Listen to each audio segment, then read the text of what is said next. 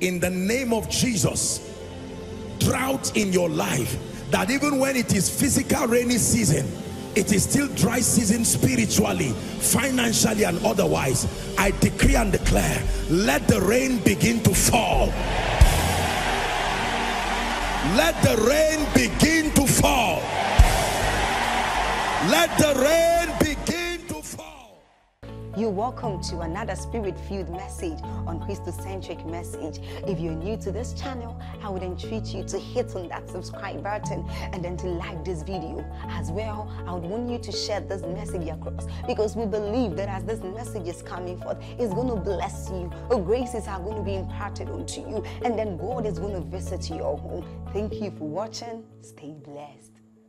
Truly there are names, there are titles, there are legends and tales of strength, but only Yeshua will reign forever. To his kingdom there'll be no end. Only Yeshua will reign forever. To his kingdom there'll be no end. Can we lift up our hands and thank the King of Kings? He's called the King of Glory. I don't know how you want to tell him thank you tonight, but please tell him thank you. There are things that man can do, but there are some things only God can do.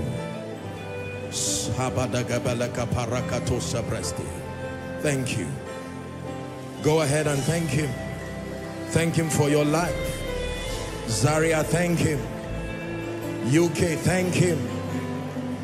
US, thank him. Canada, thank him. Koinonia Global, thank him.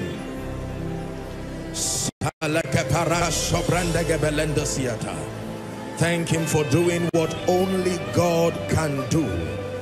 Nicodemus came and said, Rabbi, we know that thou art a teacher sent from God, for no man can do these miracles except God be with him. Are you saying thank you? Thank him for your life. Thank him for his hand upon your life. Do not take his faithfulness for granted. Take a minute to say thank you. It's part of the service. It's part of the Koinonia experience. We are grateful people.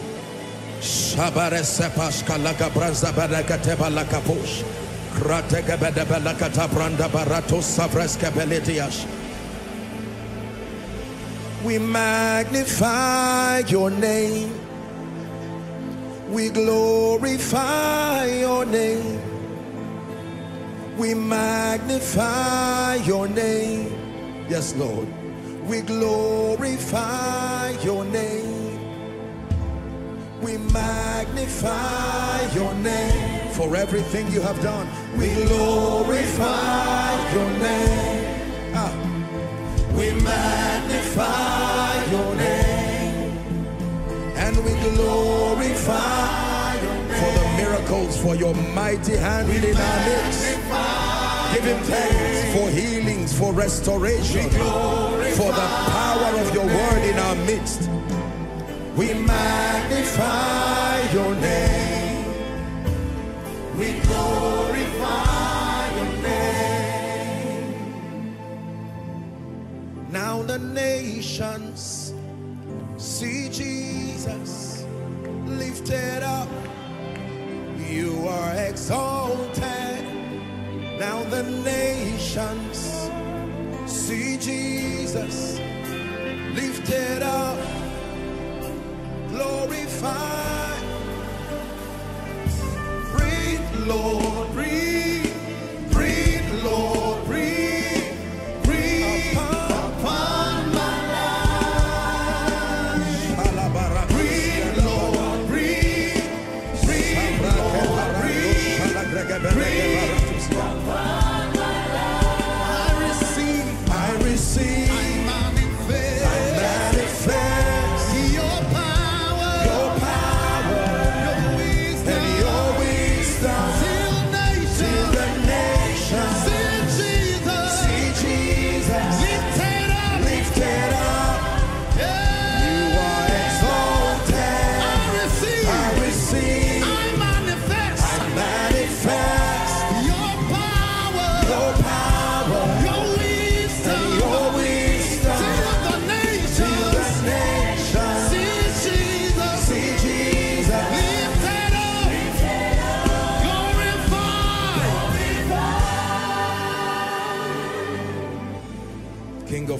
Lord of Lords, we return thanks. You are the God of this vision. You are the God of this ministry. Spirit of the living God, we thank you for what you have done and continue to do in and through our lives. Our passion, our desire, our press, our commitment is to see that ever Jesus remains lifted, ever Jesus remains glorified. And Father, we pray in the name of Jesus that you move through our frailties and limitations and insist upon us until the King of Kings is revealed and glorified through our lives. Even tonight, we have come to draw, we have come to drink, we have come to be imparted, we have come to access wisdom. Tonight we cry again and we declare that we refuse to be familiar with your presence. We tremble at your word, and with every sense of responsibility and humility, we submit ourselves to your wisdom tonight. Teach us, build us, empower us until we become, until we are made. In Jesus' mighty name we pray. Give Jesus a big hand clap. Please be seated. Amen. You're welcome to church tonight. Amen. Please help me give my dear friend Pastor Petrock a big hand clap. Please sit us today. He came with a few of his guests. You're most welcome wherever they are. Hallelujah. Let's say a big thank you and God bless you to all our international guests. May God bless you in the mighty name of Jesus.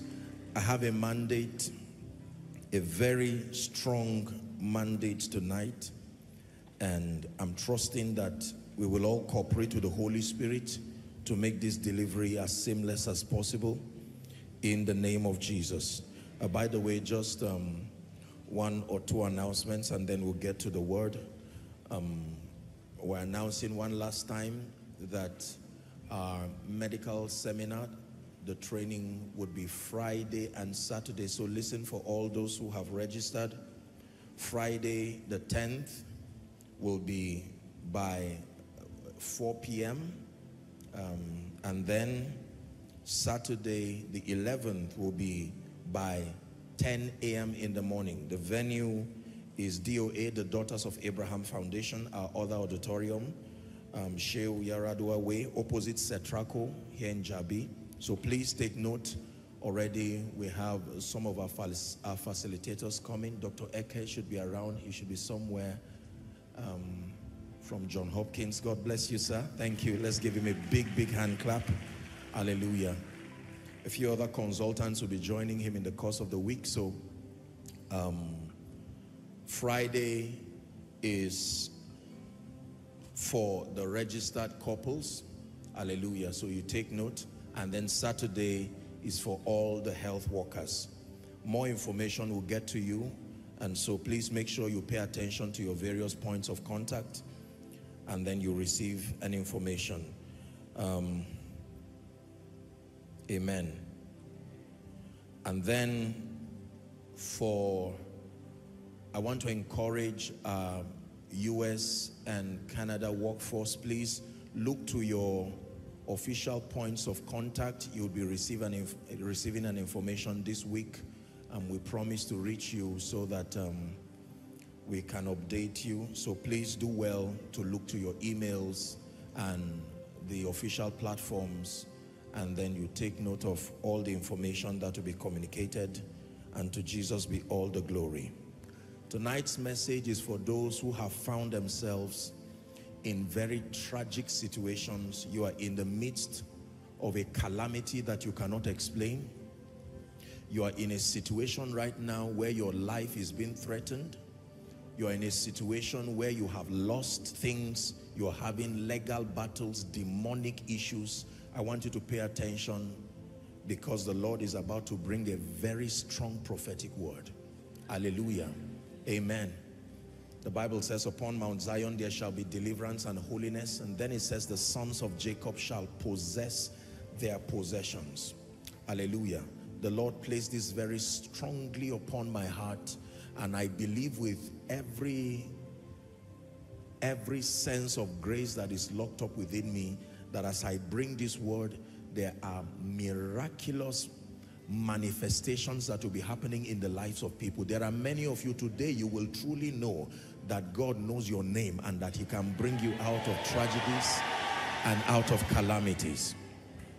Azaria families connecting, UK family and all our global family, please pay attention. You know someone right now who is going through a very rough season, satanic manifestations.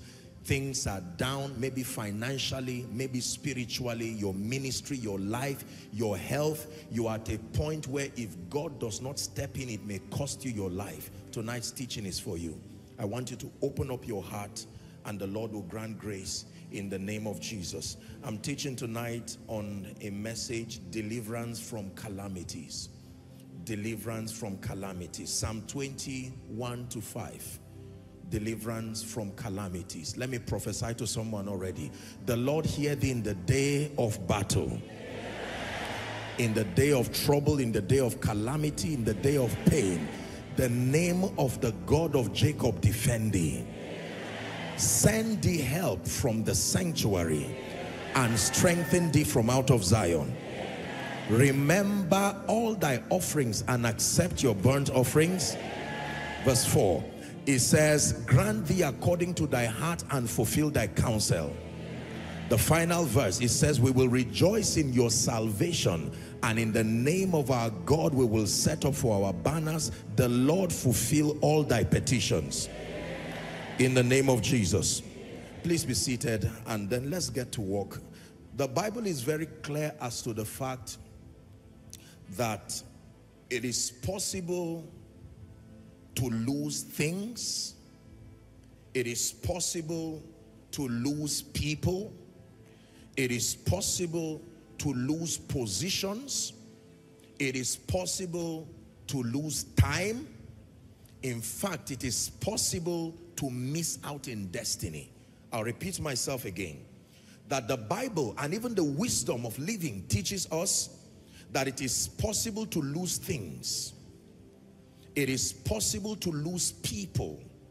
Many of us sadly have lost our loved ones. It is possible to lose positions. It is possible to lose time. You can imagine the man who was at Bethesda. He's lost 38 years of his life. We don't know how old he was when the trouble started, but we know that whatever his age was, it was that age plus 38. Hallelujah. We don't know how long he lived his entire life. Then we know that people can lose out in destiny. An example of such was the man Judas Iscariot, ordained to be one of the apostles, but never made it so. The man Moses, he was never designed to die on the way. His prophetic assignment was as a deliverer to take God's people from Egypt, the land of captivity, into Canaan, the land flowing with milk and honey. Unfortunately, he never arrived there. How about the man Samson? He was called to be a judge, but he died literally facing the pillar where an idol was erected. So people can lose things. Tragedy can come upon men. Calamities can come upon men, and that calamities sustain the ability to negatively rewrite the destinies of men. So a man can be ordained for a great destiny by prophecy and from scripture. But actualizing that prophetic destiny depends on many factors, including the ability to understand the dynamics of being delivered from calamities. Is God teaching us already? So that losses, tragedies, and calamities are real. Please have this at the back of your mind. Losses of all kinds, tragedies, and calamities are real. Our world today is plagued with people who have gone through various degrees of this. People have lost things, lost opportunities, have had tragic things happen to them, calamities and so on and so forth. The second thing I want you to know tonight is that God has the power to bring supernatural deliverance and restoration from negative situations. I believe this. God has the power. Say, God has the power. One more time. Say, God has the power Yes, he does. He has the power to bring supernatural deliverance and restoration from negative situations. Psalm 74 and verse 12 attests to the fact that deliverance or salvation, that God, for God is my King of all, he says, working salvation in the midst of the earth. God by his Spirit is not just going around the earth supervising things and leaving them the way they are. Keep that scripture. The Bible says he goes around the earth working salvation from family to family, region to region, church to church, organization to organization, and he's about the business of working salvation. Some versions will say working deliverance in the midst of the earth. That means God is still working in my life. Is it not in your Bible that says God is at work? God is at work. He is at rest, but he's still at work by the Spirit of God. God is at work in us, both to will and to do of his good pleasure. God has the power to bring supernatural deliverance and restoration from any and all negative situations. From Genesis to Revelation, we see the manifest power of God on display, bringing nations, people, economies, health conditions to a place of restoration. There are many examples of this in the Bible, but in studying for this meeting tonight, my heart just went to 4 instances, 4 stories in the Bible that demonstrate so graphically the power of God to deliver men from calamities. Number 1 is the story of Job. You just write, that's not where I'm going to, but I just want to use this as a background. The entire text of Job, when you read Job chapter 1, from 1 down to 11, then 12 to 20, we see a whole capture of the tragedy of Job. The Bible tells us he was a man in the land of Uz. Hallelujah. That he was perfect and that man was upright. Can you imagine that? He feared God and eschewed, that means departed from, frowned at, did not entertain evil. And then the Bible lets us know till today there are all kinds of theological debates as to whether this is a parable or it actually happened, you know, and so on and so forth. And that's not the context of my discussion tonight. But one thing we know is that tragedy struck over the life of this man called Job. And the Bible says back to back, people continue to come back with results. His daughters had died. His sons followed, his animals, his cattle, his estate, everything went in a moment of time. And I like what the Bible says, that when Job looked at these things, he bowed himself to the earth and worshipped. Not bowed himself and complained, he fell upon the ground and worshipped.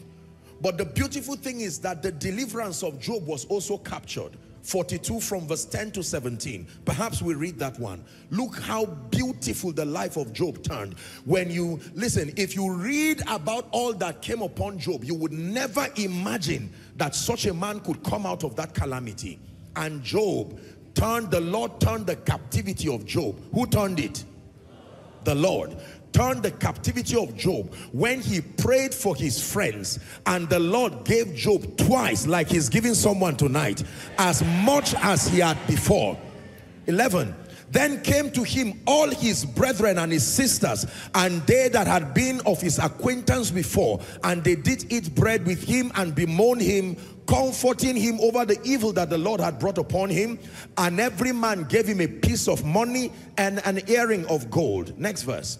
So the Lord blessed the latter end of Joshua Selman. Hallelujah, hallelujah, hallelujah. You think I'll call your name? Not with this verse. I can do another verse, but not this one.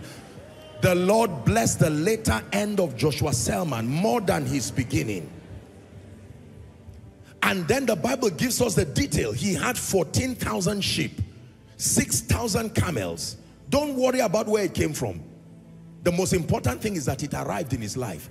And 1,000 yoke of oxen, my God, and 1,000 she-asses, 13, we're reading to 17. He had also 7 sons. This is the one that disturbs me. It's easy to find a goat and pull it to his house. But ladies and gentlemen, it takes 9 months, medical science tells us, for one child to arrive. How that man who was left for dead with boils over his body, keep that scripture, please. He had 7 sons and 3 daughters. 14. The Bible says, and he called the name of the first Jemima, and all of those names, 15, were ending at 17. And the Bible says, and in all the land were no women found so fair as the daughters of Job, and their father gave them inheritance among their brethren. Verse 16. After this, you would think that were all. Job lived 140 years and saw his sons and saw his sons' sons, even 4 generations. This was the same man who once upon a time in that story, the wife said, why do you hold on to your integrity? Your case is over. Curse God and die. Let me prophesy to someone. In the name of Jesus, where you are right now is only a line in this volume of story God is writing in your life. It is only a line. Never conclude, because God the deliverer is showing up for you even tonight in the name of Jesus Christ. Let's end verse 17. The Bible says, so Job died, being old and full of days. That God has the power to deliver men from calamity. I'm not aware of anyone who has gone that far in terms of experiencing tragedy as this man Job. When you lose things, you can get them back. But to lose children and then have others watch them grow and see your children's children, we don't know how long his calamity lasted. There is hope for someone here in the name of Jesus Christ. Number 2, the man Hezekiah. The Bible talks to us that there was such a man, a king in fact, called Hezekiah. You find that in Isaiah chapter 38, 1 to 9. And then you read 16 to 20. Unfortunately, we may not have the time to read, but just write for reference 1 to 9. That Hezekiah was sick. This is what the story tells us. And the prophet comes to him and says, put your house in order. You will not recover. He thanks the prophet and turns his face to the wall. And then he begins to pray, asking the Lord for mercy. Hallelujah. And then the Lord responded to him in verse 4. Let's look at verse 4 to 6. God hearkened to his prayer, Isaiah 38. Then came the word of the Lord to Isaiah, saying, go and say to Hezekiah, thus saith the Lord, the God of David thy father, I have heard thy prayer, I have seen thy tears. So God hears prayers, he sees tears, including the ones you cried. He hears prayers and he sees tears. Behold, I will add unto thy days 15 years, final verse, and I will deliver thee and this city out of the hand of the king of Assyria, and I will defend this city. This man wrote a very beautiful rendition as a testament. Let's look at verse 16, 16 to 20.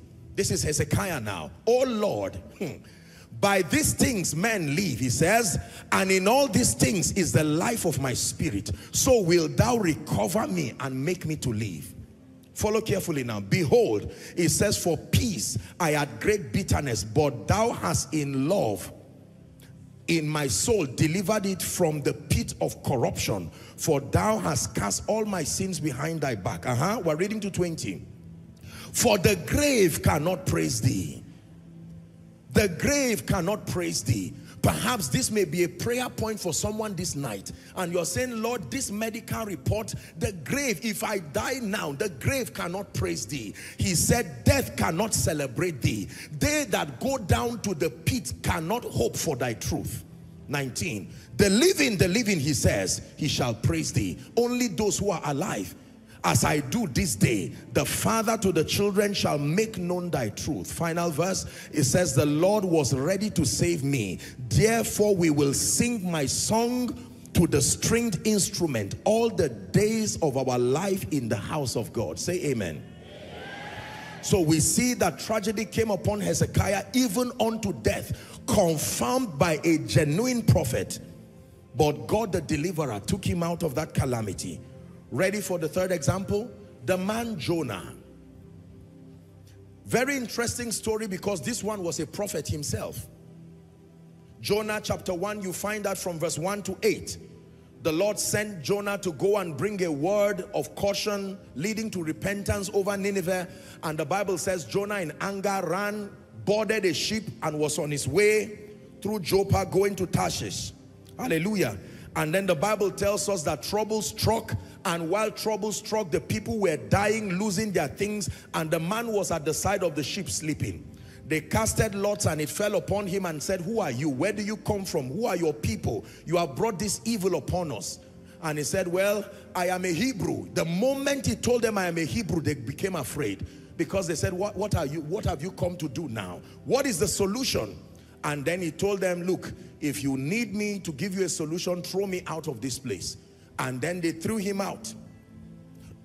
When you go to verse 15, you find a very interesting rendition there. They threw him out, and the Bible says they cast him into the sea, and immediately the sea ceased from raging. Now Jonah is in the belly of the fish, and all of the story that happened there, very, very interesting story. The Bible says there was a prayer that Jonah prayed in the belly of the fish. Now listen, ladies and gentlemen, from basic biology, you know that if and when you are being swallowed, there are many kinds of reactions that happen. That, are we together now? But Jonah said, I may not move, I don't know how to lift my hands, I don't know how to stretch my body, but the one thing that you have the ability to do even in the midst of storm is to pray. There is no guarantee that you have the liberty of mobility in the midst of storms.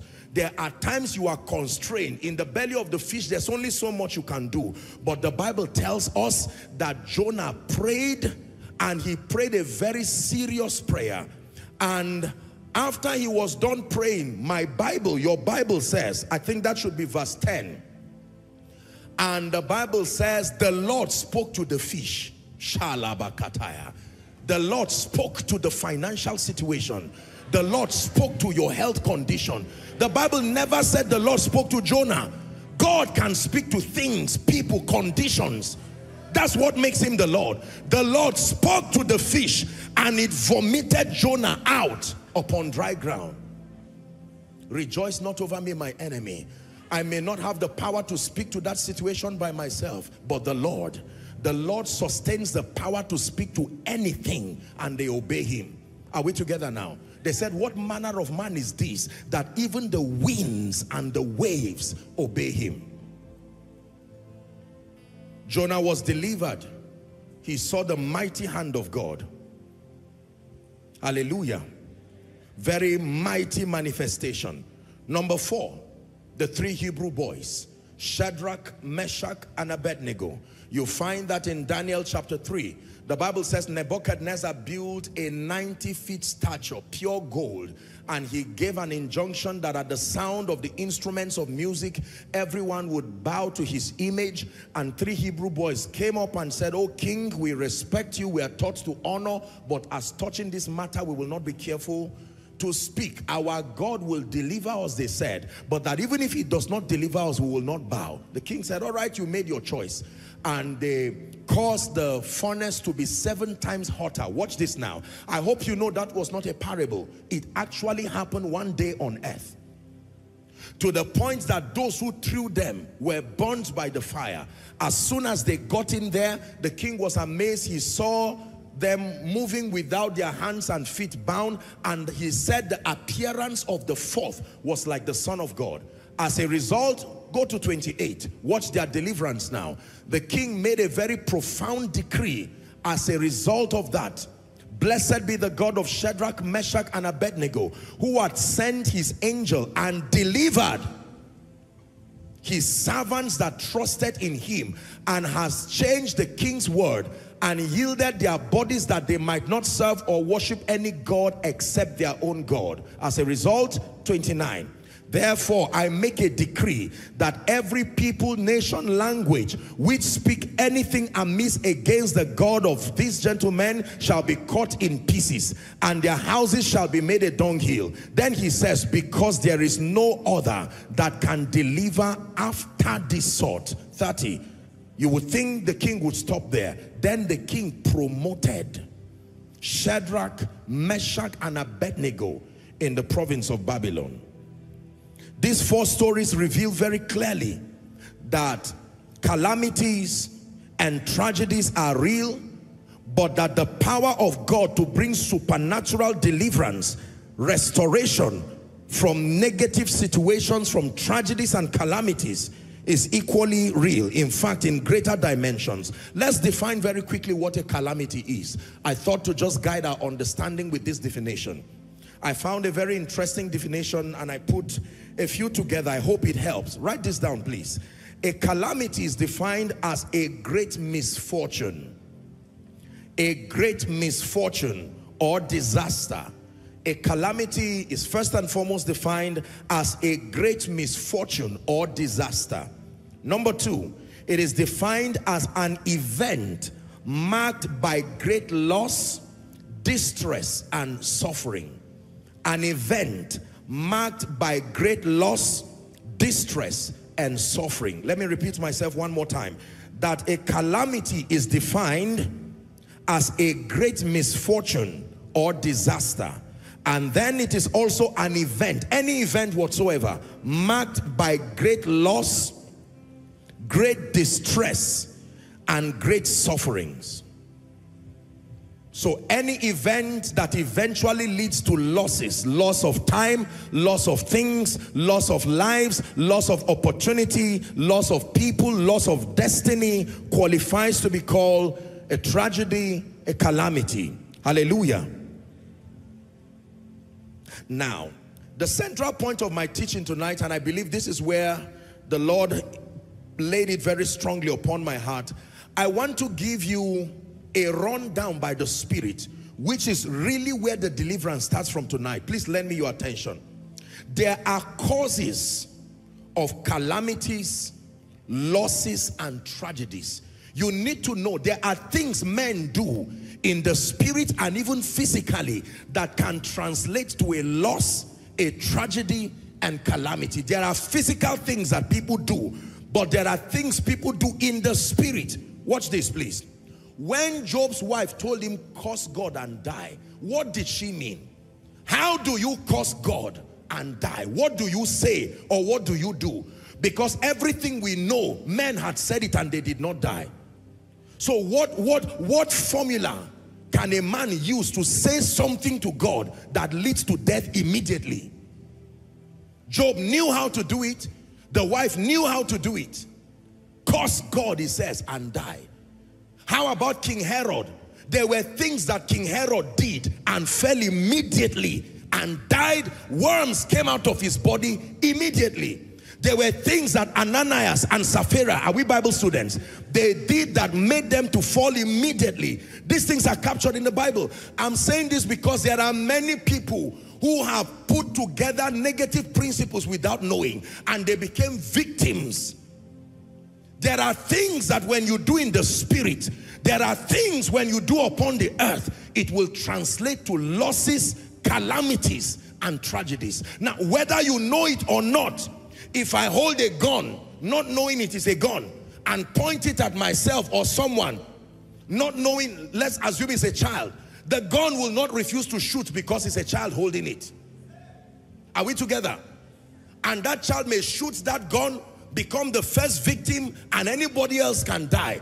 The gun was designed to respond to whoever operates it, knowingly or unknowingly. The gun does not have the ability to distinguish ignorance, childishness, or adulthood. Whoever triggers it. And there are many people who have triggered spiritual laws. Listen to what I'm teaching you tonight.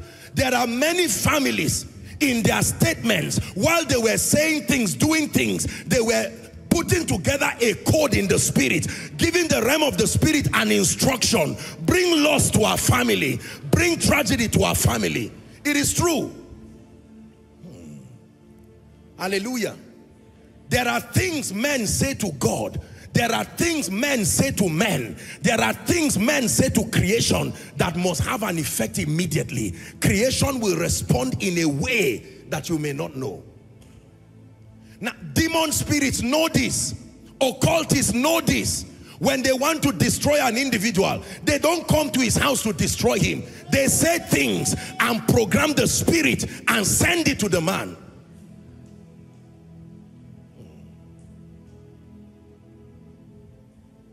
Hallelujah. Yeah. Curse God and die. not curse God and leave. Only God knows what someone has said that the realm of the spirit took as an instruction. All of a sudden your finances went down. You helped demon spirits. When they came, the job was already done. There was absolutely nothing to do. Listen, if you understand what I'm teaching you tonight, many of you will begin to shed tears because you say, so this is what I've been doing to myself, to my family. The realm of the spirit is alive and it has remained obedient from creation till today. Hallelujah. The prophet speaks to the earth and says, O earth, hear ye the word of the Lord. Do you know that what you call earthquake was a punishment for people who did not listen? And the ground opened. Is it not in your Bible? What did they tell the ground? That means the ground is a living thing. There is something you can tell it, it will open up. What did Moses tell the sea that made it move obediently and became a wall? Science does not agree with that, but it happened. What did God tell the earth? That the water from the earth became restless until it covered the earth.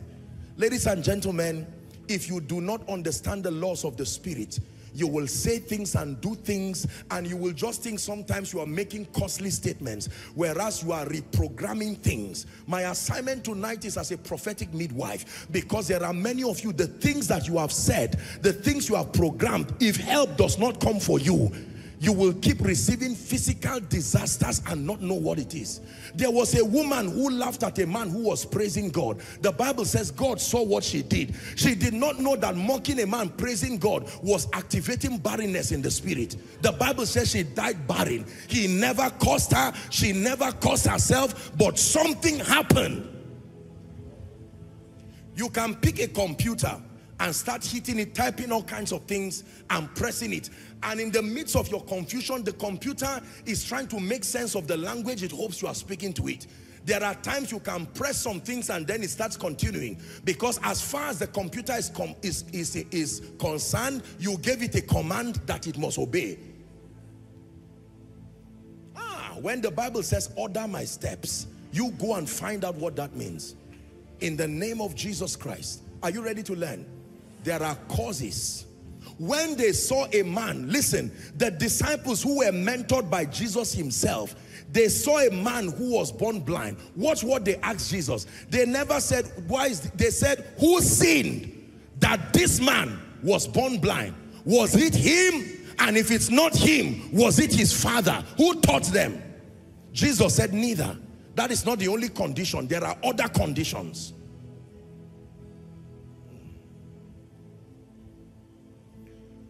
Did you ever read the scripture that says, say not before an angel I made a mistake? Because their assignment is to execute the speakings of the saints.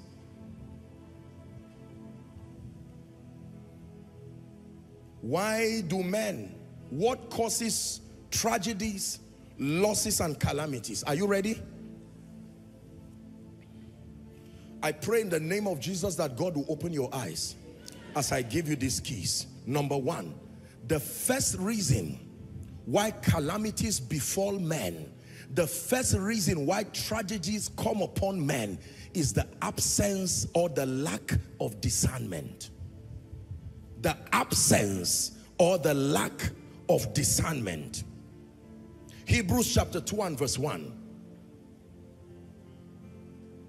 Therefore, he says, we ought to give the more earnest heed to the things which we have heard. Watch this.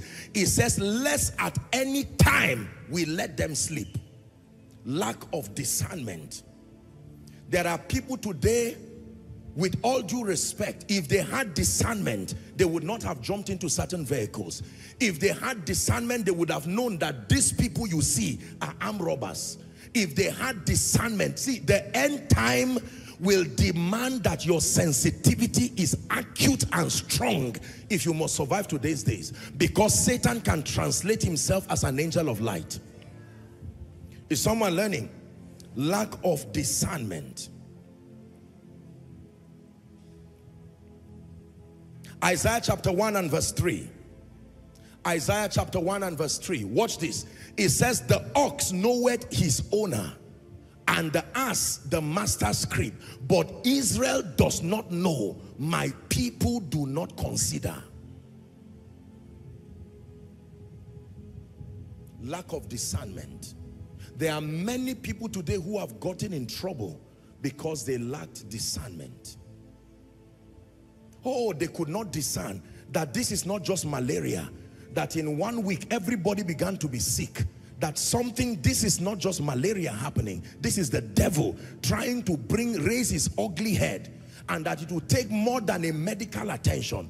There are people who did not discern when the Spirit of God was telling them, start fasting, give yourself to 3 days fast, and sometimes God will not tell you why. Yours is to obey. It's in the place of obedience that more revelation comes. Discernment. Discernment. Sometimes God can give you a job that may not make sense, but within that job is what connects you to the next level. The absence of discernment. One of the proof of a matured believer is that you have trained your faculty to be able to discern things. Discern things.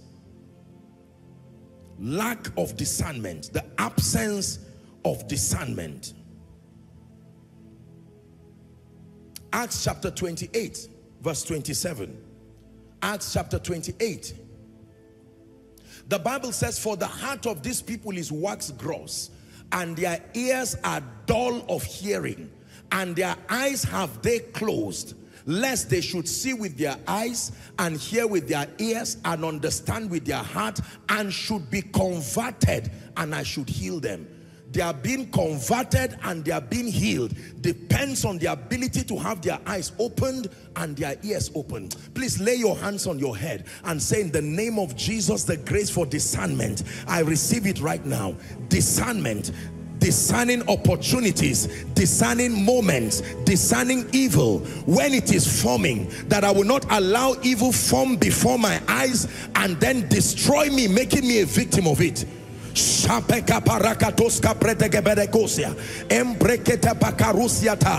the name of Jesus Christ, I obtain grace, the ability to discern. Hallelujah. Hallelujah. From scripture, there are only 2 principal ways to build discernment. Number 1, the knowledge of the ways of God as revealed in scripture, and number 2, praying in the Spirit. These are the 2 principal ways that the saints build discernment. You don't wish discernment. Number 1, the knowledge of the ways of God as revealed in scripture. If you do not know how God works, the devil will act in a way making you believe this is God until it destroys you. The knowledge of the ways of God as revealed in scripture. And then number 2, praying in the Spirit. Praying in the Spirit helps the saints to build capacity to discern. Capacity to discern. Let's hurry up. Number 2. What is the second cause of calamities, tragedies, and losses? Are you ready? Carelessness. As simple as this sounds, don't assume you think you know what I'm saying. Just pay attention. Carelessness. Hebrews 2 and verse 3. Carelessness.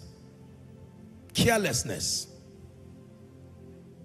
Hebrews chapter 2 and verse 3. Let's read together. Ready? 1, 2, read, please. How shall we escape if we neglect so great salvation? Hold on. How shall we escape if we neglect so great salvation? There are many believers who are careless with their lives, careless with everything around their lives. They take life, they take God, they take things for granted. Whatever would be, would be. Careless with their prayer life, careless with their word study life, careless with their commitment in the house of God, and they magically believe that tragedy will find its way of being exempted from their lives. Listen, your possibilities in this kingdom happen to the degree to which you engage the forces of victory. Being at ease and allowing things to run themselves is like kicking a car and then just firing and allowing it to drive itself. You will most likely end in a ditch. I want to show you a scripture. I think I've shared that scripture here, but it's blessed my life. It became a warning A warning to my life about the tragedy of carelessness. Are you ready? Judges chapter 11. Let's go to verse 30.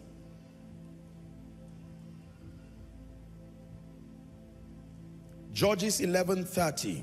30. Judges chapter 11:30. This is the story of a man called Jephthah. Jephthah was a great man. He was a warrior, but he was one man who was careless. And let's learn from the effect of his carelessness. Are you ready? And Jephthah vowed a vow unto the Lord. Watch this. And said, if thou shalt without fail deliver the children of Ammon unto my hands, reading to 35, then it shall be that whatsoever cometh forth from the door of my house to meet me, when I return in peace from the children of Ammon, it shall surely be the Lord's, and I will offer it as a burnt offering. Say carelessness. God did not ask him. God did not say, give me anything. By himself, he tied this chain around his destiny. Carelessness. So Jephthah passed over the children of Ammon to fight against them, and the Lord delivered them into his hands. 33. He smote them from all those regions, 20 cities, all to the plain of the vineyards, with a very great slaughter. Thus the children of Ammon were subdued before the children of Israel. Now, when Jephthah came to Mizpeh unto his house, and behold, guess who was the first person who came to greet her father? His daughter came out to meet him with timbrels and with dances. This innocent girl came to celebrate her father from returning back as a warrior, but she did not know that the father had used his carelessness to program her death. Did she hurt him? No. Did she insult him? No. Was she a witch? No. An innocent, well-behaved girl who looked forward to the coming of her father. Perhaps she also prayed her own prayer. Lord, bring my daddy home safely. Not knowing that before daddy left, he used his mouth carelessly. How many parents have programmed evil over the destinies of their children? Just because you love your child does not mean your child will be free. Carelessness can make good people to behave like evil people. Watch this. She came to meet him with timbrels and with dances, and she was his only child. Beside her, he did not have a son or daughter. And Jephthah, 35, and it came to pass when he saw her, what happened? He rent his clothes and said, alas, my daughter, thou hast brought me very low. Was it her fault? And thou art one of them that trouble me, for I have opened my mouth unto the Lord, and I cannot go back.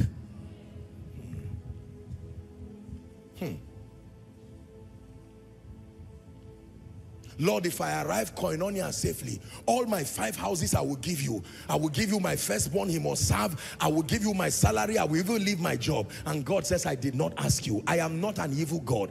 Carelessness has brought trouble on many people. There are people who vowed vows they had no business vowing. They made careless statements because of emotions, and at the end of it they did not know that all of these things have conditions when you honor them and have conditions when you violate them.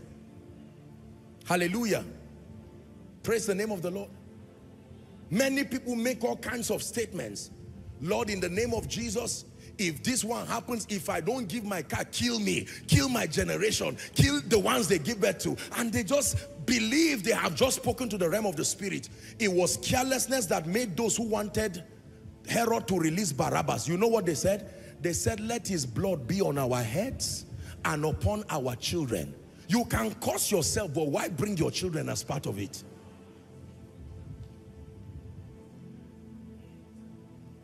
Hallelujah. Is God speaking to us? Many believers have put themselves in very troubling and disturbing circumstances today because of carelessness. They have made commitments that have brought financial losses. Out of emotions, they just got up and pledged on behalf of myself and my wife, and the wife is saying, we did not discuss this. I hereby bring 5 billion for the building of this building. They now give you a placard and snap it and put it on social media and keep texting you every day. We are waiting, even 1 billion you've not given. And now your reputation is at stake. Can I tell you the truth? It is wise to not be hasty in speaking or doing. One of the proof that you are matured is to understand the gravity of what you are saying or doing. Everybody say carelessness. Yeah. Carelessness in driving. There are people who drive almost at 100 and whatever, provided the car is moving, they fire even if there is a traffic light in front of them. And then something happens. When you have two madmen like that, you will most likely have an accident. Are we together? Yeah. Carelessness. There are people who take things for granted. They have a problem seen in the night and they want to drive from everywhere to everywhere. You see, before we begin to blame demons, I told you demons are opportunists. There are times that they don't even need to do anything. The carelessness of the saints has already assisted in accomplishing whatever it is that the devil intended to do. Praise the name of the Lord. There are some of you, because of carelessness, with all due respect, you see gatherings in the night and you say, I want to go and find out. You are not a police officer, you are not a law enforcement agent, it's none of your business, your relatives are not there. Carelessness, and you get up and you do not know that these are people who are already plotting how to go and burgle a home.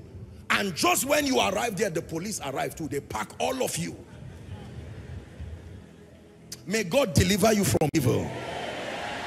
Say amen. How about people who drive knowing that their tire pressure is bad? They will still drive. Their exhaust is dragging on the ground. They will still drive. Petrol or their gas is leaking from the car. They will still drive. And carry passengers. Have you seen those kinds of things? And some of you entered the car.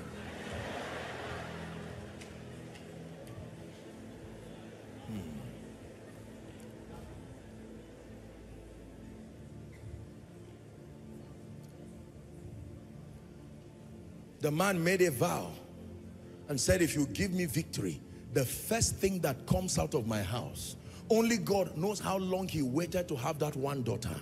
And this young lady comes out with timbrel dancing and saying, Daddy, welcome. Do you know that he ended up sacrificing her? Now, will you call that man a murderer? Yes and no. Because no, being that he's a good man. But who killed her?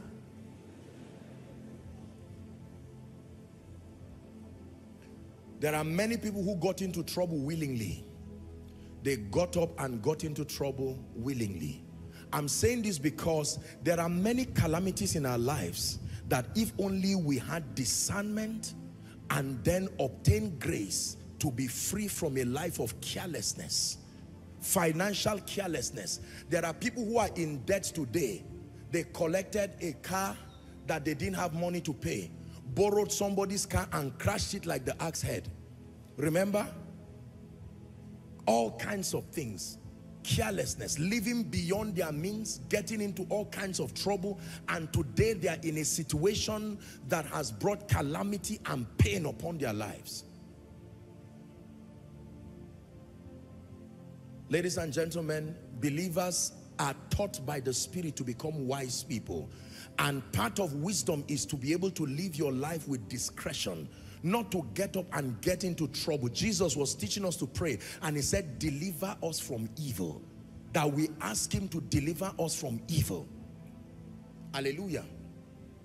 Number 3.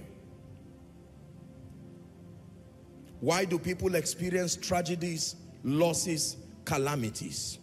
Ignorance. Ignorance. Please don't assume you understand this. Ignorance. Ignorance of the laws of the Spirit. Ignorance of the laws of destiny. Ignorance. Proverbs 19 and verse 2. People get into trouble because of ignorance. They say things, they do things. The Bible says also that the soul be without knowledge, it is not good. And he that hasteth with his feet sinneth. That a soul should be without knowledge, it is not good. And that he that hasted, you are in a hurry because of ignorance, you will sin against yourself. Please say ignorance. Many believers do not understand that there are laws. For instance, the law of honor. For instance, the law of diligence. These are laws. For instance, the law of seed time and harvest. Ignorance of these laws does not exempt you from the consequences of not obeying them. The Bible says, he that considers the wind, is that in your Bible? He will not sow, and as a result, he will beg in harvest. Whether you are a sincere person or not, in our world today, if you did not farm or you did not prepare for the days where the rainy season is gone, you will beg. It's in the Bible. So being ignorant does not exempt you from the consequences of violating those laws. There are many laws that I've taught you here. The law of honor, the laws that control favor, the law of competence. All of these things, they are laws. And if you do not have an understanding of them, ladies and gentlemen, you will program calamity. For instance, a man, I hope you know that prayerlessness is officially authorizing evil to plague your life. Did you know that? That when a believer does not commit himself perpetually to pray, eventually you will put yourself in a position where you become a victim of the vicissitudes of life. Hallelujah. Prayerlessness. How about wordlessness? Not having access to the word of God.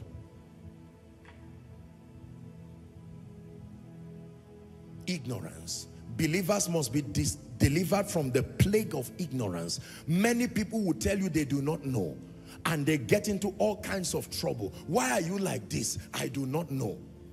You do not know that there are curses and yokes. You do not know that you came from a family where nobody has lived before, lived above 50 years. Just because you do not know does not stop the curses and the altars from working. It will take your ability, watch this, your ability to get out of ignorance into a point of knowledge and then obtain grace to engage that which establishes your liberty. The Bible says, while we were yet sinners, we did not even know, Christ went ahead to die for us. Imagine if everyone had to discover by himself and then personally ask for a savior. You see why it is called so great a salvation? Because we did not ask for it. I have watched, and I tell you this with all due respect, I have watched people violate the laws of the Spirit perpetually. I have watched people violate the laws of increase, the laws of greatness, the laws of advancement. I have watched people violate these laws perpetually, sometimes to their detriment. The Bible says they know not, neither will they understand. They walk on in darkness, and all the foundations of the earth are out of course. Psalm 82 from verse 5 to 7. I have said, verse 6, ye are gods, and all of you are children of the Most High. 7 says, but you shall die like mere men and fall like one of the princes. If you do not know that what you are seeing is acid, consecrated acid, and you go and put your hands there thinking it is water or kerosene, will it pity you and say, okay, you are exempted? I'm acid, next time just be careful. As you put your hand there, sometimes you may not live to tell the story. Many people have gotten themselves through ignorance. They have ventured into things they did not understand. Some in ignorance, they just went to the village and got angry and entered a shrine. Removed everything there and said, we're tired of this nonsense. Bulldozer, come and bring this thing out. And while they saw women crying and they did not know why. They were already crying, and the person said, God, let the spirits come to me. And then they left.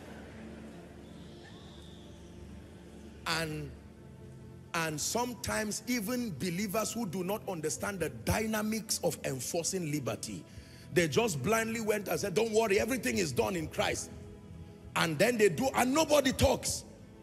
You go back home, the first thing that disappears is your car key, your wallet, everything disappears. And then you sleep, and then only part of you wakes up. At the end of it, and the person will be shouting, in Jesus' name, God, you cannot fail me. In Jesus' name, I trusted you. Is ignorance. Hallelujah. Just because you are saying in Jesus' name and you are calling the right Jesus does not mean things will just happen. There are rules of engagement. Are you listening now? This is very important. Ignorance. Even physically, there are those who did not choose their battles. They went to go and fight institutions that are bigger than them. They went to go and fight people. Listen to what I'm telling you. Across nations, there are nations that may be weak and just get up to go and fight people greater than them. The nation of Israel, every time they were going to fight a people bigger than them, they will consult with God. 3 kings have come together against us. And sometimes Africa, with all due respect, sometimes we don't walk with wisdom, we just get up carelessly.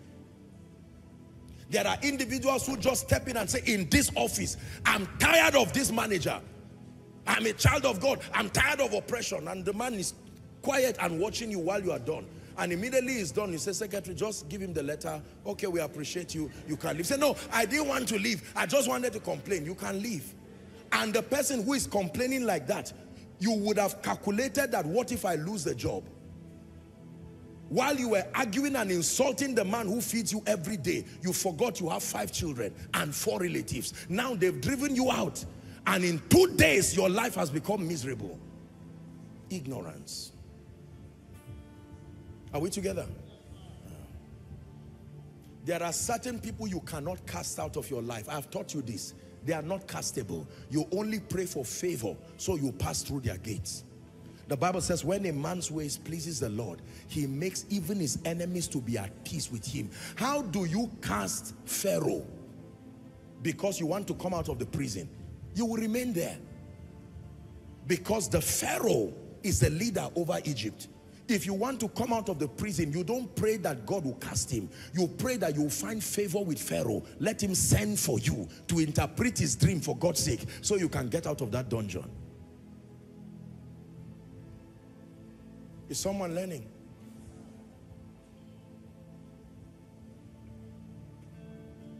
Careless, ignorance. Let me give you number 4. My God, this number 4 is going to be a very strong one for someone. Misuse and abuse. The 4th reason why calamities befall men. This is an instruction that God gave me to teach this. Misuse and abuse. Misuse and abuse. Misuse and abuse. It was Dr. Miles Monroe of late who said, when the purpose of a thing is not known, abuse. The word abuse comes from 2 words, abnormal use. Many people have abused opportunities. They have abused doors, relationships, to their detriment today. Misuse and abuse. Please pay attention. Many families today are suffering because of this abuse and misuse. It was true with the prodigal son. It was true with the sons of Eli. Remember the sons of Eli? Hophni and Phinehas. Abuse and misuse will always bring depletion. As I was meditating on this, it really dawned on me how true this thing is. Abuse and misuse. Do you know, I submit to you, there are many families today, with all due respect, who should never be begging for food to eat with the kind of people that God brought to their lives. But they abuse privileges. Are we together? Yeah. The manager gave you one of his car and said, be driving. Abuse, misuse. Gave you a house you did not pay for, be staying there. Abuse and misuse. Gave you an opportunity, gave you his ATM card and said, help yourself. You return back with a bill of over 1 million.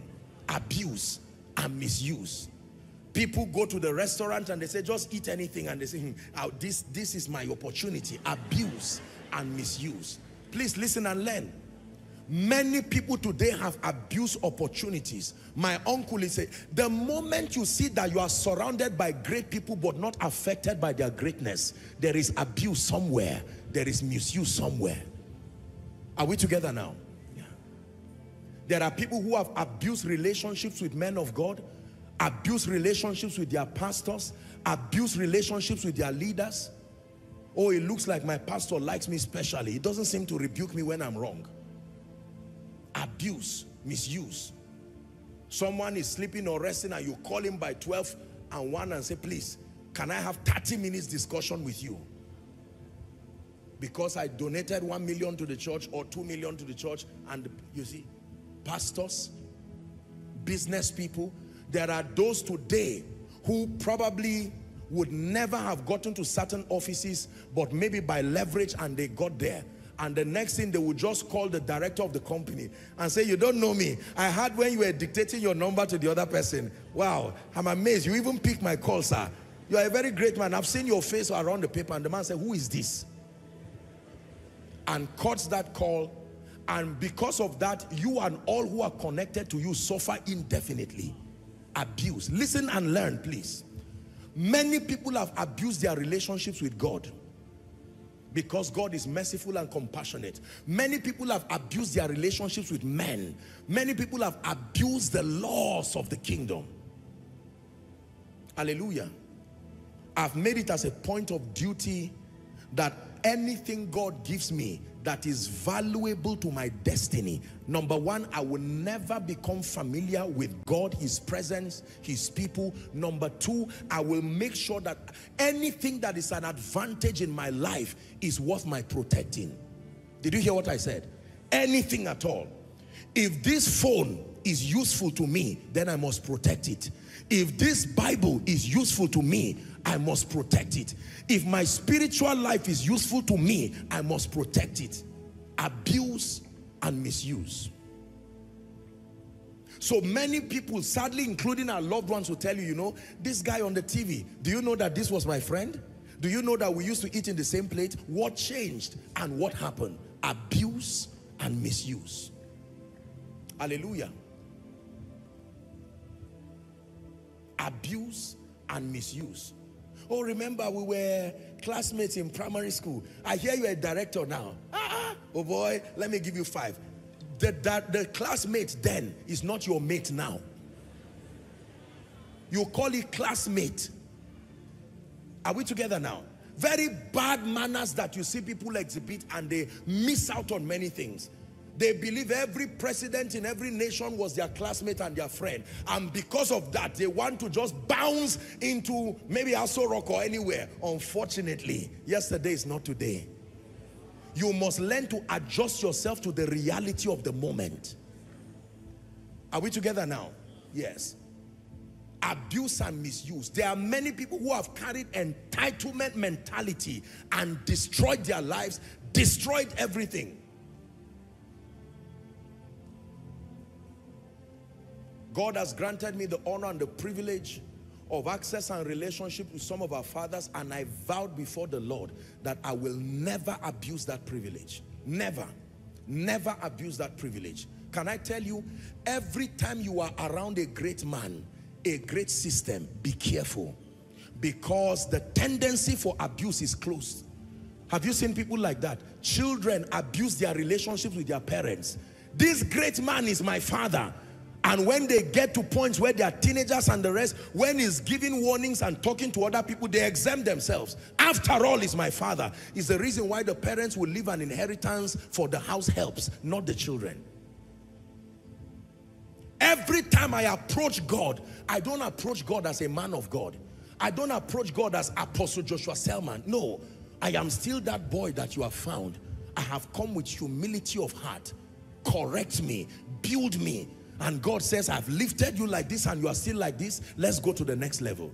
For someone, God is giving you a secret. Why many great people have left you, why you are alone. You are not rising and they are not helping you rise. Abuse. You have abused privileges. 2 businessmen will sit down and be discussing, for instance, transactions worth billions. And because you happen to be the caterer, you are listening to a discussion you have no business listening to, and in 2 days you have called everybody. Wow, so this man has money like this. There are things I know. And that abuse closes doors in the secret and in the open. Drivers have lost opportunity. All they have done was to drive great people for years, with all due respect, and they never received anything because they feel, I know this man. All his conversations, all his transactions, How about house helps and all of these people? I'm the person washing his clothes. I'm the person doing all of these things. I want you to kill the cancer of familiarity from your life.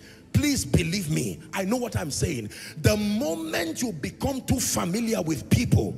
Oh, Olu of Warrior and his wife. Let's honor them. Thank you. God bless you. God bless you. Hallelujah. Praise the name of the Lord. Hallelujah. Are we together? Yeah.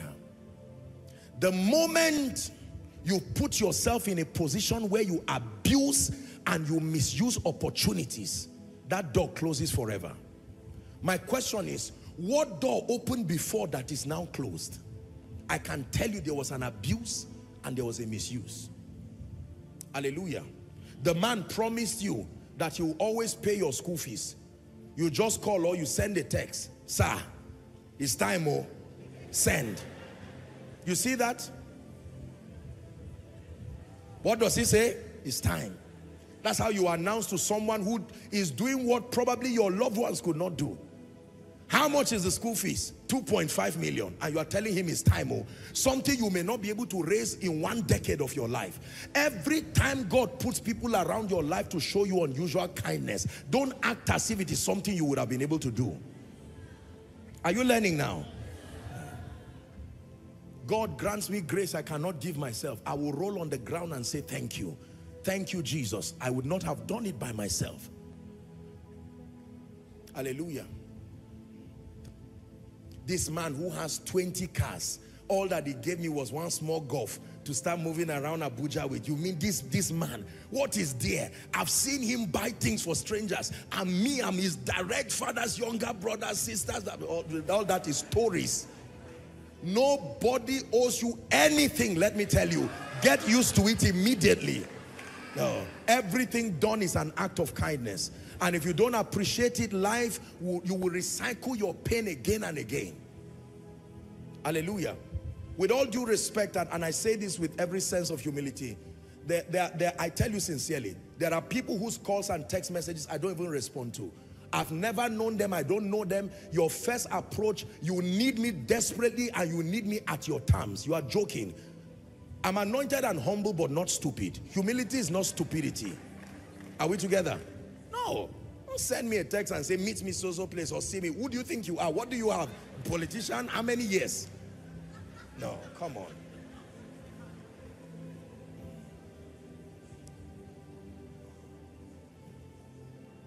Are we together? Don't do that. I'm teaching you, many people are, it's not like God cannot bring you out of calamities. Most of us have not learned. We don't understand honor. We abuse and we misuse relationships to our detriment. We abuse and we misuse things. Someone gives you his car to travel with. You promise to return it after 2 days.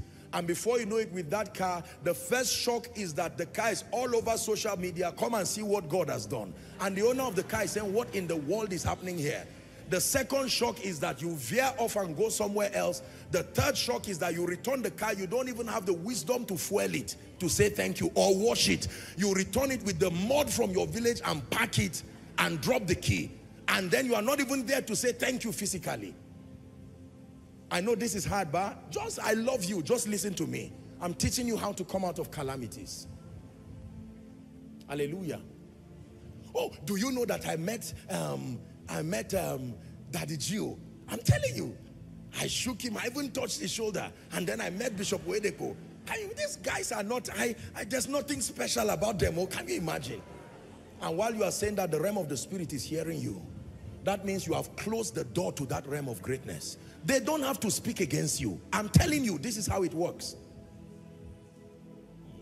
Every dimension of greatness in the kingdom has a grace that takes men there. And the moment you dishonor the men, you also dishonor the grace that lifts men there. Are we together? This ordinary pastor, what is there? I'm sure that this pastor's, wow, it's just lucky. And then you now say, Father, grant me grace. It will not happen. God is not a... No. Say, Father. One more time, say, Father, I obtain grace to not abuse and misuse opportunities. Amen. Hallelujah. For some, maybe you received an opportunity. Someone called you and said there is an offer for a job. Are you interested? 400,000, 500,000. Wow, that's a great testimony. Okay, apply very quickly. I'll wait in my office for you. And the person is watching a movie forever. I forgot, you know, and the person has been praying and fasting, God, give me a job. Here is someone trying to risk his or her reputation, and you do not mind. And he says, is it that nothing can be done? And by next week, you go around saying, all these people don't help. Church people don't help. And they say, but I waited for you. Let me teach you 3 ways to protect everything God gives you. 3 ways. Are you learning? Number 1, pray. One of the ways you keep anything God gives you is to pray for it. Opportunities, if I don't pray for Koinonia, it is because I am not willing, I'm not placing value on what God has given. Pray. Relationships, pray. Resources, pray. People, pray. Number 2, I taught you last week, let me repeat, gratitude. You protect anything and you avoid abuse by learning gratitude. Number 3, become an active contributor to that overall process, whether it is men, whether it's principles. Hallelujah. A great man gives you 2 million to go and start a business. Let me teach you what to do. Take 50,000 out of that 2 million and buy, even if it is a pack of wine, go back and tell the person thank you. Are we together now? Yes. Go and say thank you. Say it again. Say it again. You will schedule seasons of grace beyond your imagination. I'm telling you this. There are things you may not ask for that the people will now say, what else can I do for you? Is someone learning? And then there are moments in your lives, let me teach you, for no reason, reach them and say thank you. Don't just say thank you at the point where kindness was shown. For no reason. Wake up one morning, wake up one night. Senator, sir, I just want to say thank you. It's 1 year since I got this job, and I know that it was by God, but it came through you. I want to say thank you for your thoughtfulness. The day you now hear that, God forbid, Senator's mother goes to be with the Lord, make sure your text is also there to say oh, I'm so sorry, sir. I heard that this has happened, this has happened. I may not be in the position to comfort you, but just to let you know that you are in our prayers. Will he reply? No. But did he see it? Yes. Is someone learning? Yeah. Abuse and misuse. God granted you grace. You did not pray for 1 month, yet doors kept opening because God forced somebody to lose sleep to keep interceding for you while you discover it. You abuse the opportunity. There are many people who don't pray. They say, Koinonia is a powerful ministry. You don't worry. You've not gone to our prayer department, that's why. You've not seen apostle pray, that's why. And God says there are things that only your understanding can bring you establishment of those victories. But abuse and misuse. I'm praying for somebody here. Whatever opportunity you have abused, whatever resources God gave you, men gave you. Some of you here, listen, before I even pray for you, this just came to my spirit. Please sit down before I pray for you. The Lord is ministering to me that there are people here. He once opened doors of financial resources. It was abuse. You were not yet established, yet a false life, trying to be a big man, a big woman. Hallelujah. And you plunge yourself. What God gave you was a seed. You didn't plant it. You ate your seed. In the kingdom, we don't eat seeds. When you eat seeds, you rob the ground of an opportunity to bring more. Hallelujah.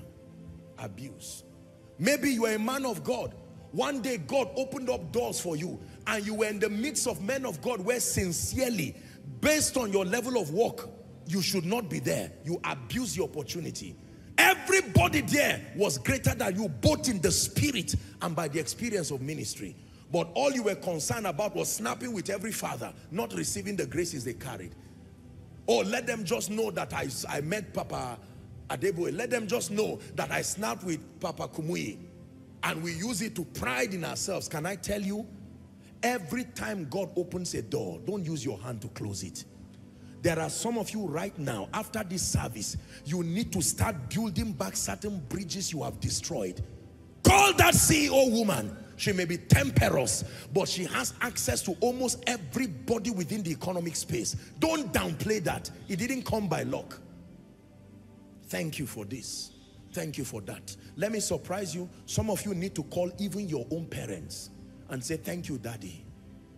I was born from a rich family. I don't want to take it for granted. I've seen my contemporaries suffer, you may tell him, but thank you for having the grace to even be able to do this.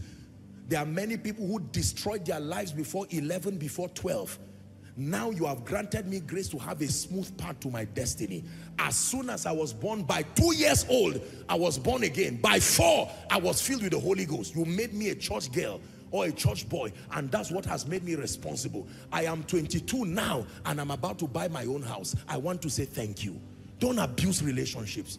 One day, take the time to send a text to any man of God who has changed your life.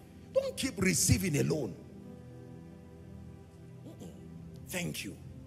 I'm not saying this so you do anything for me or no, but I'm teaching you as a principle. Thank you, sir, for teaching the word. Thank you for doing all of that. Yeah. Are you learning? Abuse and misuse. And more importantly, some of you after this service, you need to go and kneel before God and say, who but you is able to lift me? I never imagined I'll be able to survive 2023 because I came into this year without a job. I still do not have a job, but look what your mercy has done in my life. The same trouble that plagued all of us, I came out, but my friends died. Thank you. And God says, in the midst of this world of ingratitude, you can do this to me. Let's go to the next level. God, I've been talking to you about this issue of marriage. Is it that I'm not beautiful? How did you create me? And God says you will remain there in that kind of, with that kind of attitude. Thank you that I'm alive and sound and not in a rehab. The person in a rehab is not thinking marriage. The person in a rehab is thinking survival. How about some cancer patient with stage 4 cancer and they are still saying, thank you, Jesus? Can I tell you, we live in a world where always pride in seeing the things God has not done, and you forget to see the things that he has done. Is someone learning tonight? This, I'm emphasizing this because it's one of the greatest reasons.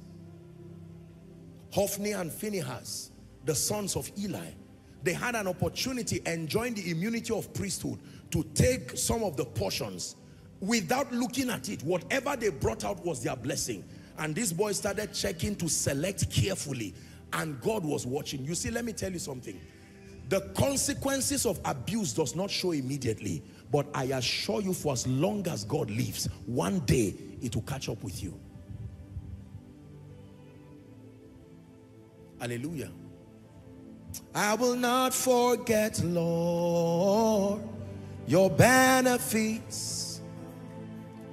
I will not forget, Lord, your benefits. I will never forget, Lord, your faithfulness. How can I forget, Lord, your benefits? I will not forget, Lord, your benefits. I will never forget, Lord, your benefits. This is what I tell him. Oh, when I'm with him, I get down my knees and I say, my Lord and my Maker, look at what you have done. May I never get to any place, I'm telling him now, where I forget you. Can any man lift you when God has not lifted you? Can any door open for you when God has not authorized it? I will not forget, Lord, your benefits. I will not forget, Lord, your benefits. Let me not forget, Lord, your benefits. I will never forget, Lord, your benefits. He said, bless the Lord, O my soul, and all that is within me. Bless his holy name. The question the Lord is asking you today is, who has the power to help you and has refused to help you because of abuse and misuse? Have you abused opportunities? Have you abused relationships? Have you abused doors? Hallelujah. Praise the name of the Lord. Number 5.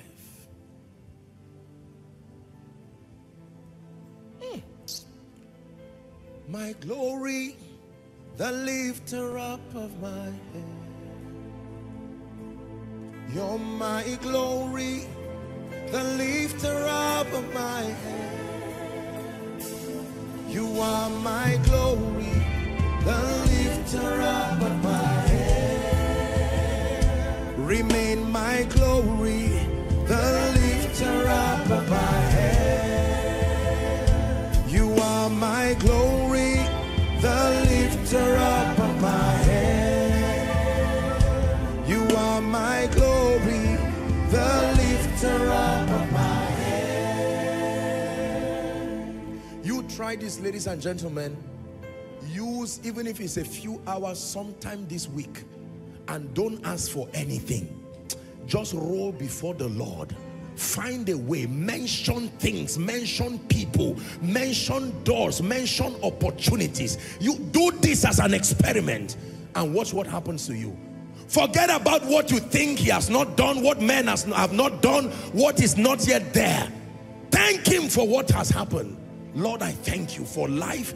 I recovered from this infirmity. You took away shame. Quarter to shame, my family would have been left as an object of shame and mockery. And look how you came in gallantly. You are my glory, the lifter up of my head. You are my glory, the lifter up of my head. Hallelujah. Are you ready for number 5? The 5th reason why people experience calamities, tragedies, and losses is as a result of demonic and satanic attacks. Demonic and satanic attacks. Ladies and gentlemen, Satan is not a friend. He will kill everything he can kill. Destroy everything he can destroy. I assure you on that. Satan is ever determined to destroy every family, destroy Koinonia, Joshua Selman, your family, provided you are on earth, more so that you name the name of Christ. You have drawn a line that it takes understanding and engaging the forces of victory to overcome. John 10:10, the thief cometh not but for to steal. Look at this. And to kill and to destroy. This is Satan's assignment. When it comes to your life, he will steal, he will kill, and he will destroy. The same way God schedules men to give you opportunities, Satan is a robber. Ladies and gentlemen, let me list for you a few things that he steals. He steals years. He steals destinies. He steals relationships. He steals resources. He steals your convictions. He steals your discernment. Like I taught you 2 weeks ago, he steals your ability to see.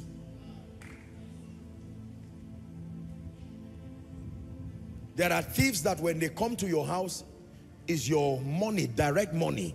They don't have the time to carry rice, to carry beans, to carry yam. That's not part of what they are looking for. They need something they can take immediately, not Satan. When Satan steps into a life, he does not even spare anything. Your joy, he will take. Your peace, he will take. Your relationships, he will take. Hallelujah. How do you know Satan has visited a man? Please listen to me. Because there will always be perpetual depletion, decline, pain, losses, tragedies. Satan for you. Let Satan come into a home and you will see the best of couples loving Jesus and loving themselves for a silly, sometimes insignificant reason. Satan, the programmer for you, he will program tragedy and pain. You can see his signature every time he steps into a life. You will see a beautiful destiny, a young gentleman, a young lady serving the Lord with all their heart and loving Jesus, and let Satan be allowed to strike, and you see everything will go down. He will replace beauty with ashes, joy with mourning. Everything goes down. Have you seen people, with all due respect, that you knew maybe years ago, and now maybe you stumble across them, and sometimes you have to hold yourself because of the shock. You almost want to say, what happened? How come you depleted like this, looking as if you were left for dead? Where is the job? It's gone. That opportunity is gone. Where are your relatives? All gone. Where is your joy? It's gone. Are you still a child of God? I'm not sure. What has happened to you now? I'm depressed. Who caused it? My uncle. Wrong answer. Satan. Satan for you. He will come in and destroy people, destroy whatever. You see a man of God who was vibrant, on fire, loving Jesus, commanding signs and wonders. And with all due respect, years later, no vibrancy, no fire, is all gone. Where is your influence? He stole it. Your reputation, he stole it. Your integrity is gone. The name God gave you is gone. Listen, if you let Satan, he would destroy you. My assignment tonight is not just to announce this. There are some prayers we are going to pray in this place, that everything Satan has stolen, in the name that is above all names, I'm praying for you, it must be restored this night. Not next week. It must be restored this night. There are people, some of them listening to me now. Once upon a time, you could build a house for people without thinking twice. Today, you can plead for 20,000 naira. Your brain did not disappear. Satan visited you. Hallelujah.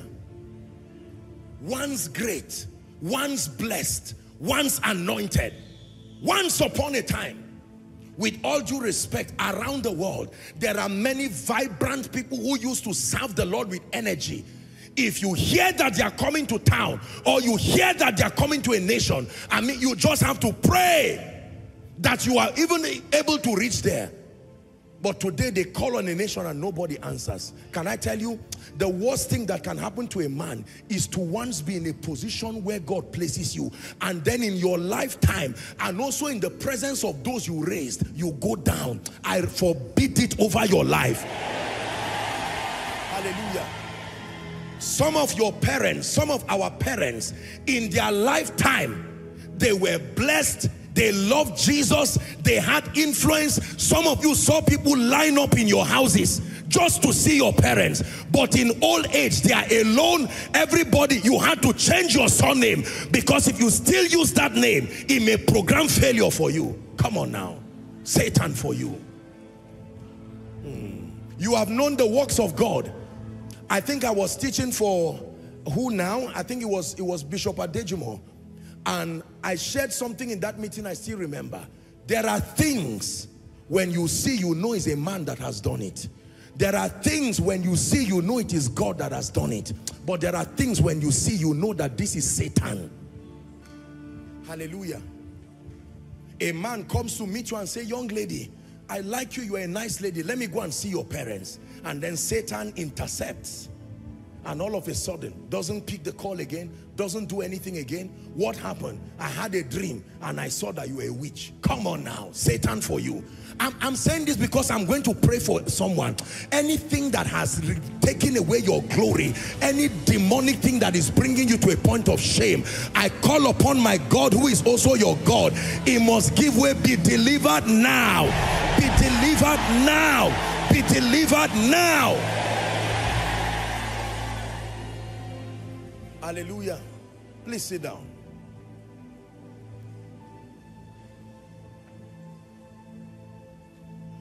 With all due respect, there are people today, perhaps, they would have been appointed in certain great positions around the world. But just before their appointments get there were some Ahithophels who reached before them and said, do you know what? Don't lift this woman. Don't lift this man. And they have remained so. I made up my mind that that story, once great, will never be used in my life. No, that story, once anointed, once impactful. But to keep that testimony, it takes more than a heart of integrity. You must know what to do with Satan. Hallelujah.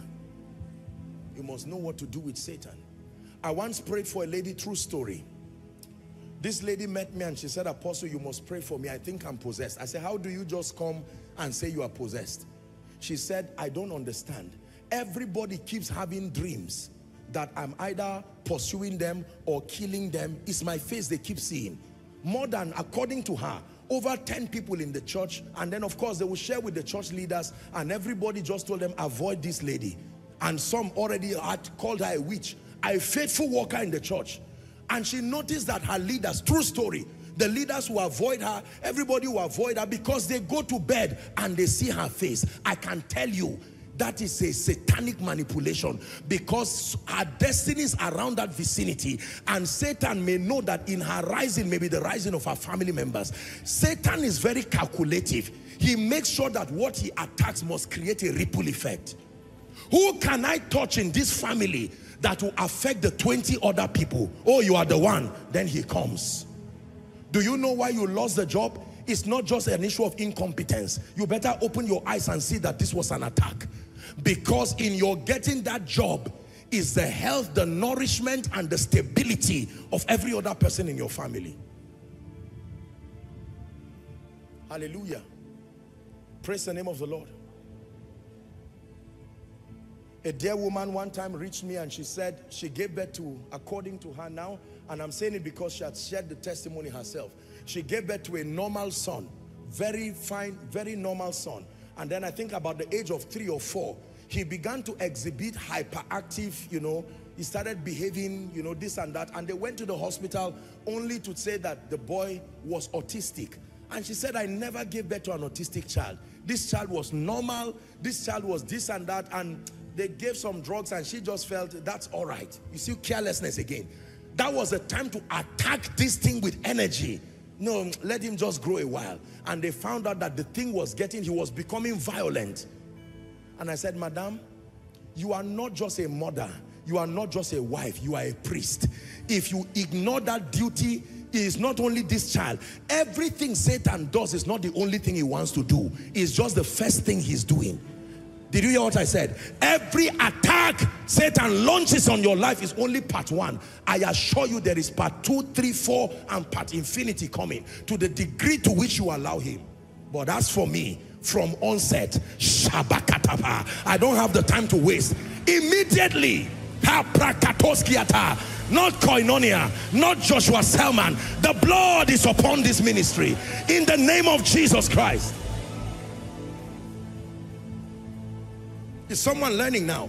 This is where the place of spiritual intelligence comes. Learn to discern when Satan is around the vicinity. Negative things start happening. Someone who used to love you now hates you for no reason. Don't sit down and say, my boss, I'm finding flimsy excuses. He is not my tribe, that's why. They will soon drive you out of that place.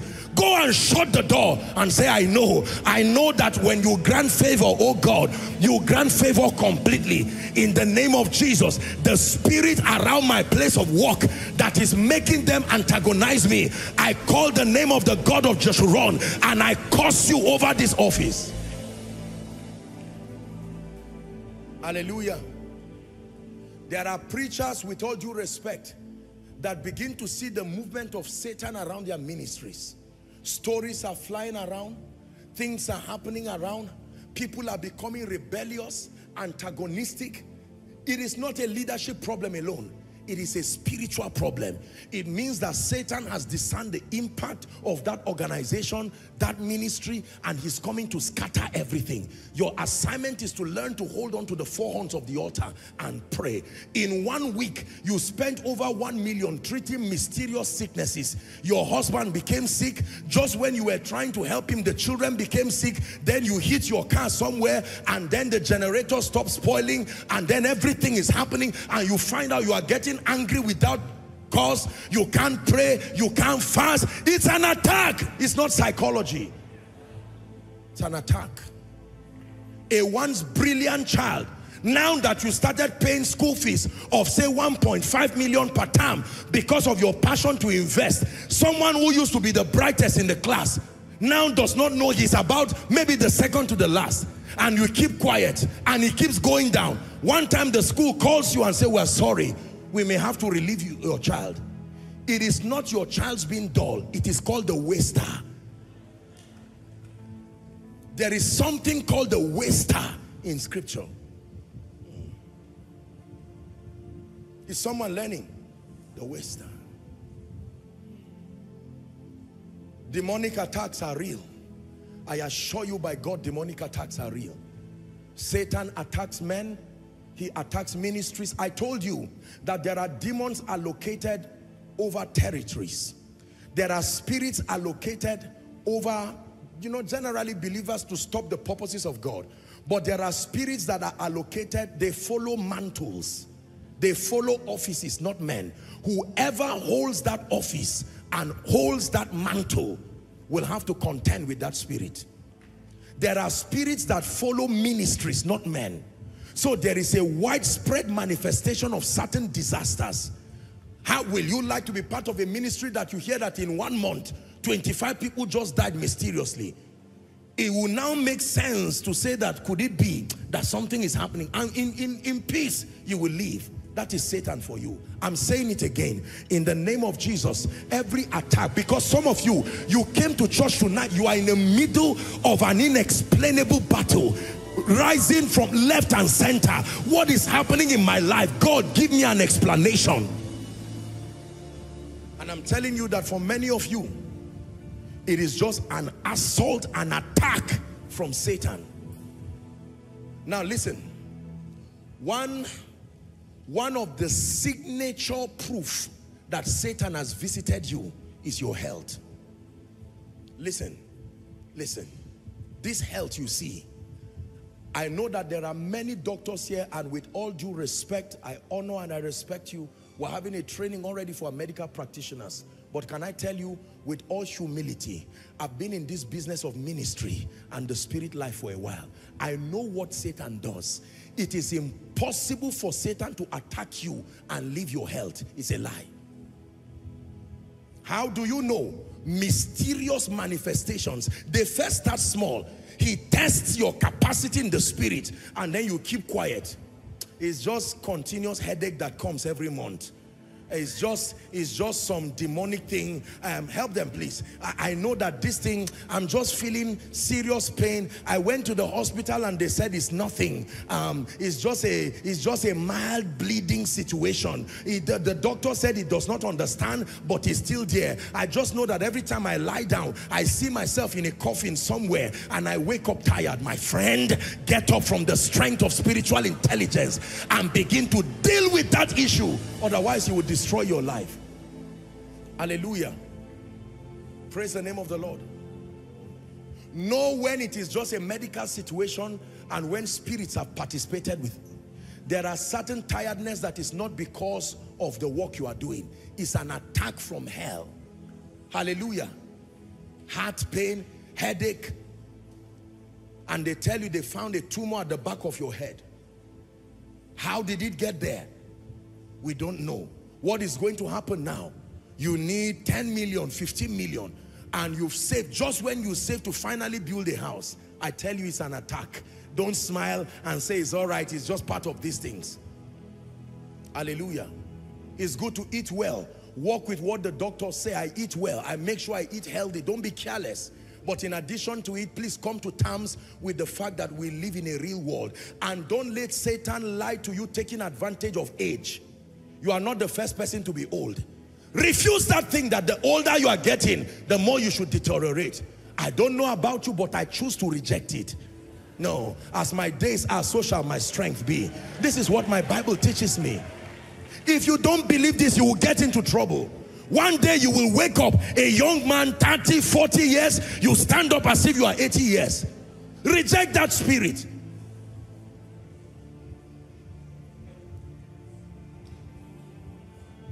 It's like a part of me does not want to get up. No, everything God gave me must obey me. Everything. If it's part of my body, must obey me. I wake up in the morning, my head, you must wake up. My heart, you wake up too. My respiratory system, you must wake up. Speak to your body in 1 minute. In the name of Jesus, I will not die. I challenge every health condition. You bow to the name of Jesus. My eyes will see till my days are done. My feet will walk till my days are done. My hands will reach till my days are done.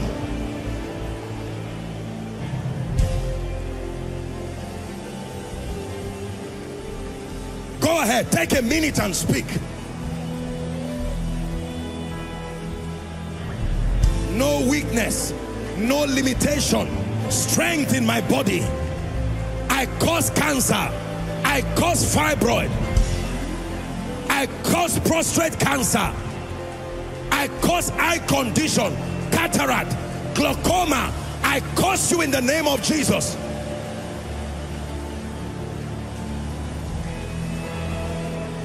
Hallelujah. Hallelujah. You believe what you are doing? Satan attacks men. He attacked Jesus. He attacked the apostles. He attacks everything pro-God. He attacks everything pro-grace. He attacks everything pro-life. He attacks everything pro-destiny. He attacks everything pro-wisdom. Your assignment is to be on your guard and not let him take advantage of you.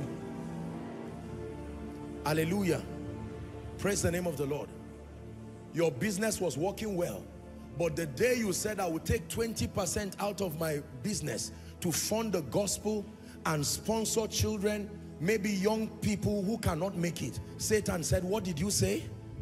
That Jesus will benefit from this business? All right, I'm on my way coming. Hallelujah.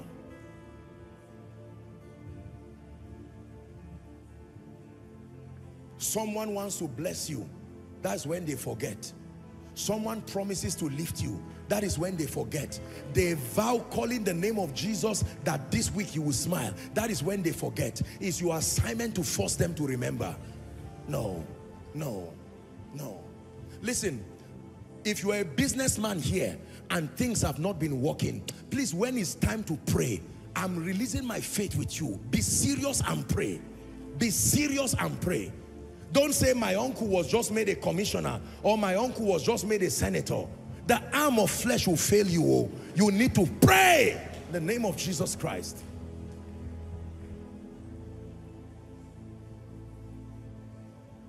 You go to bed and you see yourself in a grave. Wake up and close that grave. Wake up and close that grave and curse the spirit that dug that grave. Hallelujah. Parents, don't watch. You see what, I'm not scaring you, but you see the kind of disaster that is happening. Bless your children, speak over them, declare that you go out and you come in. The Bible says you're going out and coming in. You will not go out and get missing. You go out and I expect you to come in. No one chance, no satanic driver, anybody who is looking for blood and looking for a child minus you and your children. In the name of Jesus, I said minus you and your children. I'm not wasting your time. When the Lord puts a burden in my heart like this, it is because he's keeping you and protecting you and opening your eyes to see certain things. For some of you, you have lacked discernment. For some of you, it is carelessness. For some of you, it is, what's the third one? Ignorance. For some of you, abuse. But for some, you've done everything right. Satan has just decided to test God's integrity in your life. Hallelujah. Praise the name of the Lord. Doors close, helpers go away, jobs, whatever it is. People who used to like you and want to help you, they see you and they say you are such a nice person, you have a great heart. Let me see how I can help you. Let me see how I can help your family. How about those who even go through the interview for the jobs? They've called your name, they've told you everything. They said, all right, you will hear from us in 2 weeks. 2 weeks have become 2 years. In destiny, your portion does not come to you. You force it to come. Did you hear what I said? He said, right from the days of John the Baptist until now, the kingdom suffered violence. And ladies and gentlemen, the spiritually violent will take it by force. Ministry will not rise till you force it to rise. Your finances will not rise. It will go up and down. He says, strong men retain wealth. You need to know how to command your portion.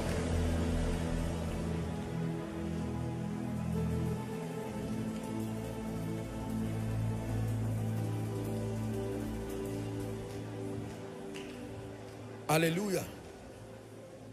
Hallelujah. Now let me show you a key. I want us to pray. I don't want time to go before we pray because I have to fulfill this assignment. Let me stop here and show you a key. I don't know how many you can take, but I want to show you the keys for total deliverance. You need the key. You need the key. Knowing what God wants to do does not make it happen in your life. You must know the will of God and the strategy to bring that will to pass. Learn this. It is not enough to know what God wants to do. The knowledge of the will of God does not translate to experiencing his will. You need to know the will of God and then in addition, know the strategy. For many people, they know what God wants to do, but they do not know the strategy. They were not patient. God told you, I will do this in your life. And they just said, amen. Listen. Thank you, Jesus. God just put this in my heart. Listen. It is God's will plus God's strategy that equals God's dimension of results. God's will plus your strategy will not work. You can know the will of God. God wants me to do this. God wants me to go here. But if you don't stay, usually he does not reveal his will and his strategy at the same time. You need to have spiritual understanding to know that if you have received a blueprint of God's will, then stay until the strategy comes. Just because he wants to give you Jericho does not mean you invent how to defeat Jericho. You may use a sword and die like he did not direct you. It is God's will plus God's strategy. God says you should start a church. Let him give you the strategy on how to build it. God said you should start an NGO. Don't invent your strategy. God will never speak to you and not give you a strategy. It's just that sometimes the strategy does not come at the same time. You have to wait. Your marching order is when the will and the strategy arrives. Did you hear what I'm saying now?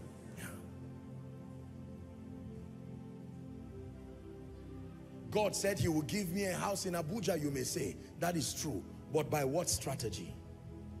You have to wait. God said I should relocate to Abuja and come and do ministry. But what strategy?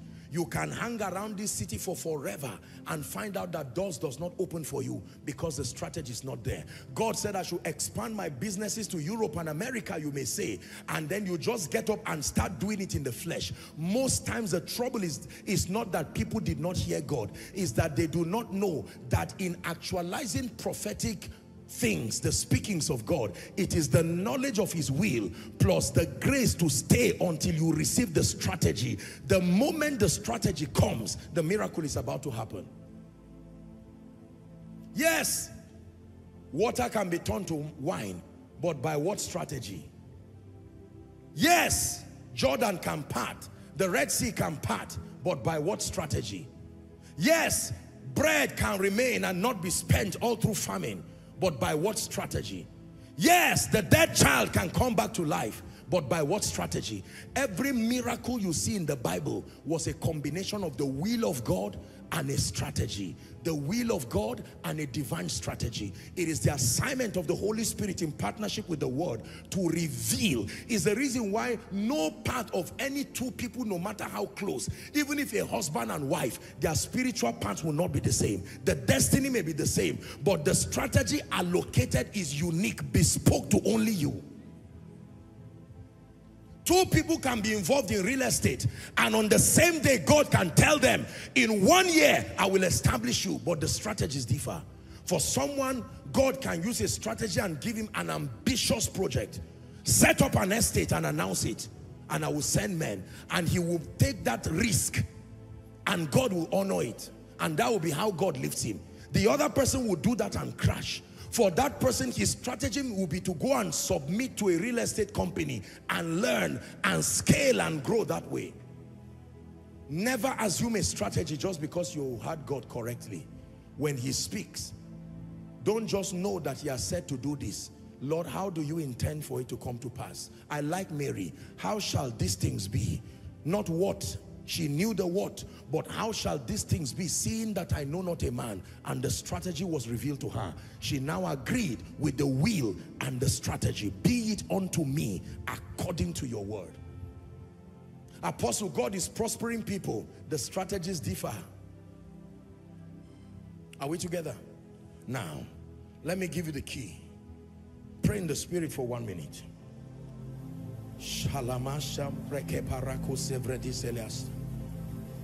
Keys for total deliverance from calamities. God delivers, he lifts. In Jesus' name we pray. Philippians 1:19.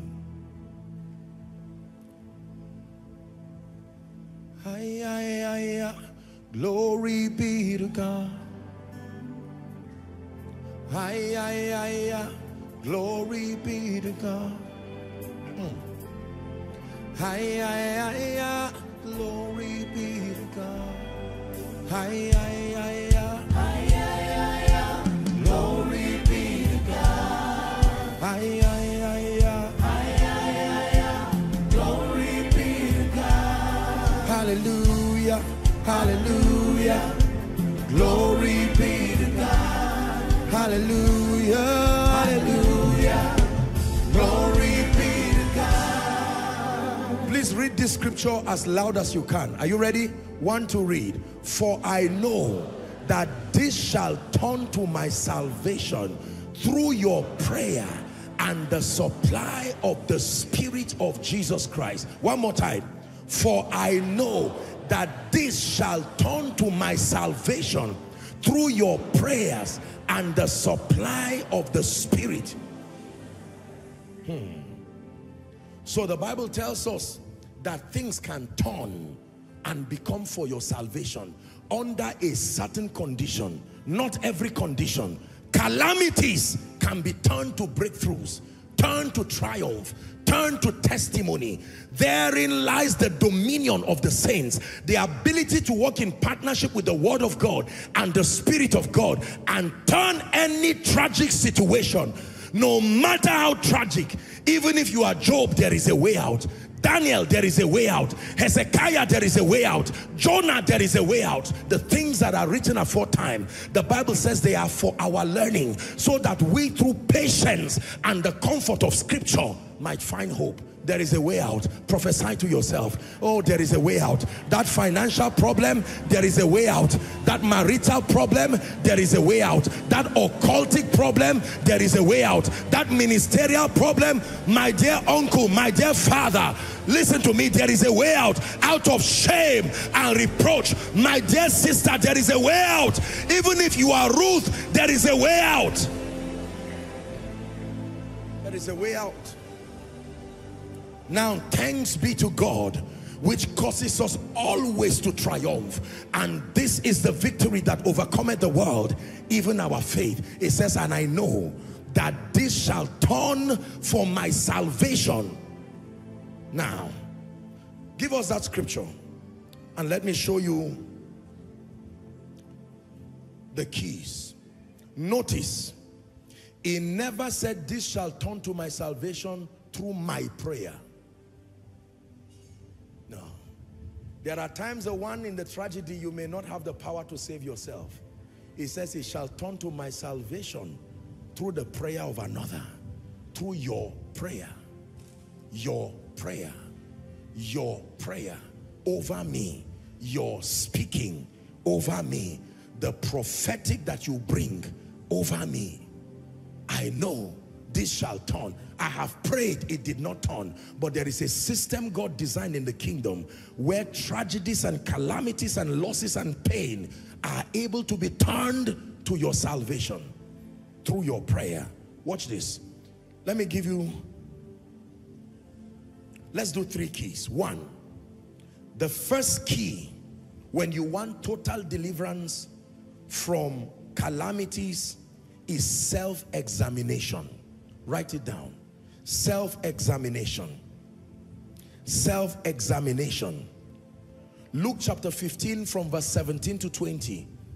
Popular story that I've shared here many times. My Bible says when the he being the prodigal son. Remember the story of the prodigal son? That guy went and wasted his life in riotous livings. The Bible said so.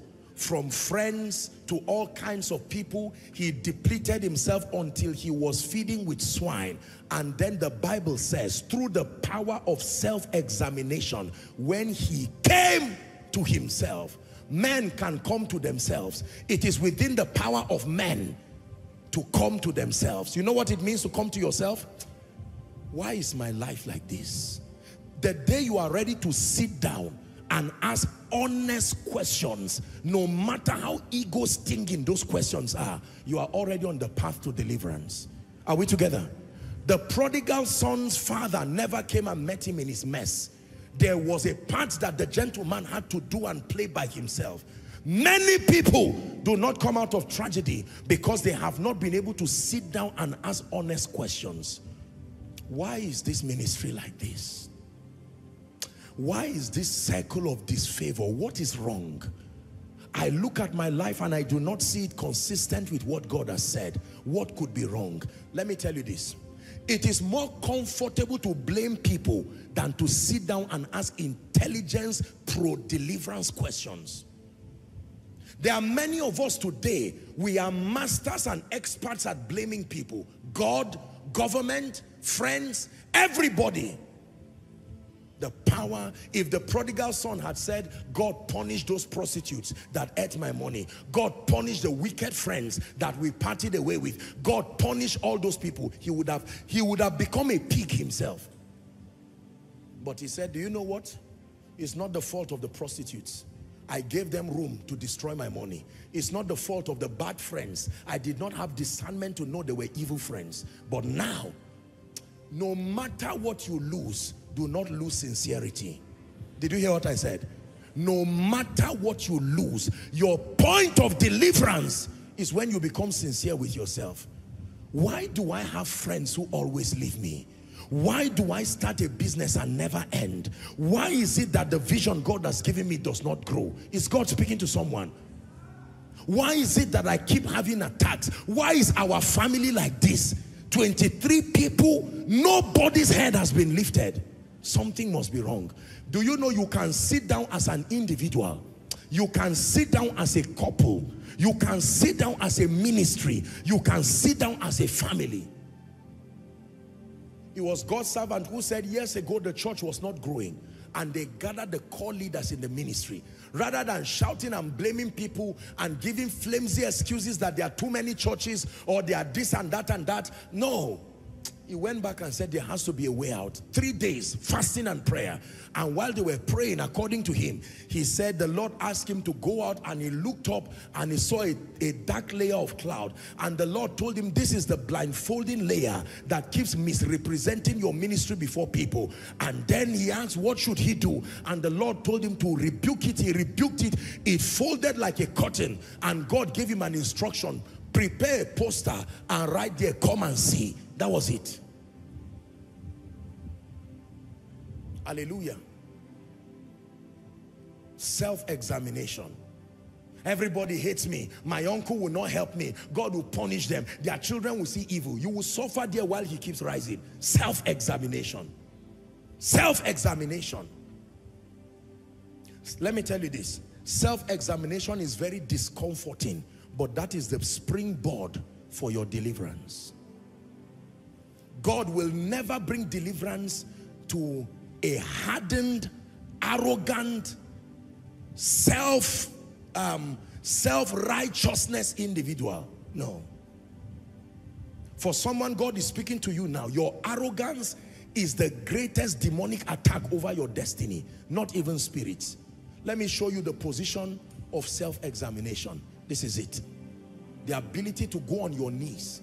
No matter how great you are, get down on your knees. Lord, you gave me 10 million. Out of pride and foolishness, I blew it away. I repent. I need you to help me. I went around borrowing money. Now I'm in debt of 100 million, 1 billion. Oh, I gave the money to somebody. That's a flimsy excuse. Settle down with your destiny and take responsibility.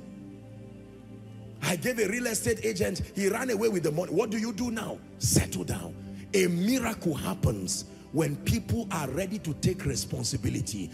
The word responsibility comes from the word responsive. How many hired servants? Give us the scripture, please. Look. How many hired servants has my father? And I am here. They have bread enough to spare and to perish, and I perish with hunger. Verse 18. I want to show you the power of self-examination. I will arise. I will arise. Not that I will lie down and wait for someone to come and meet me.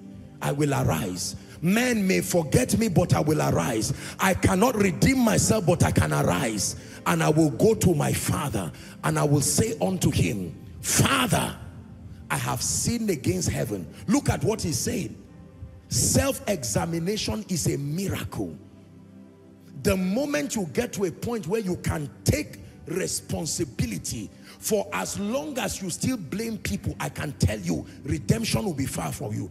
Even salvation today, those who receive that gift are those who admit that they do not have the power to help themselves.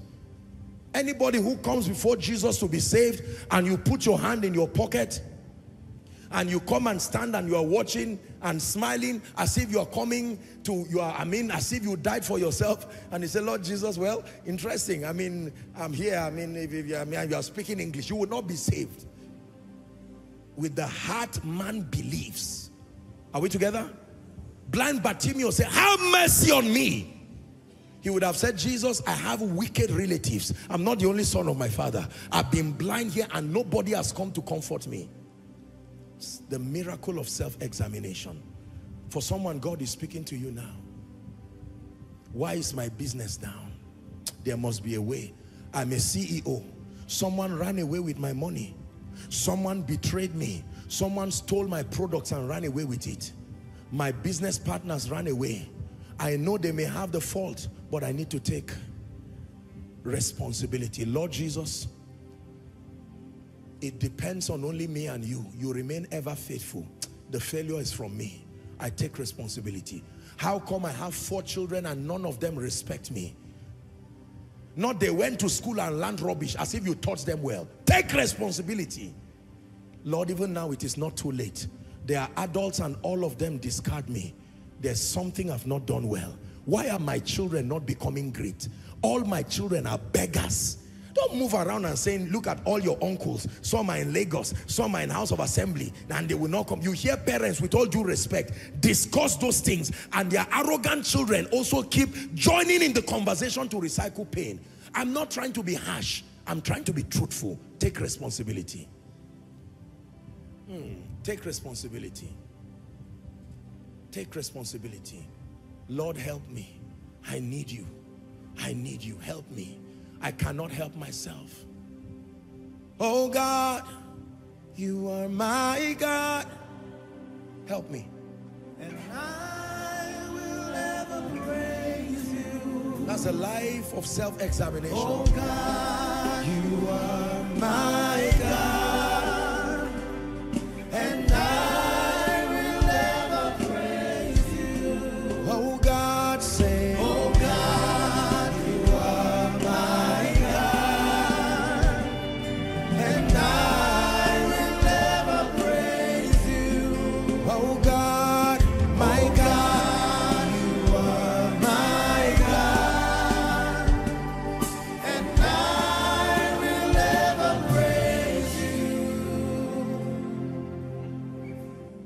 Man of God, don't give excuses.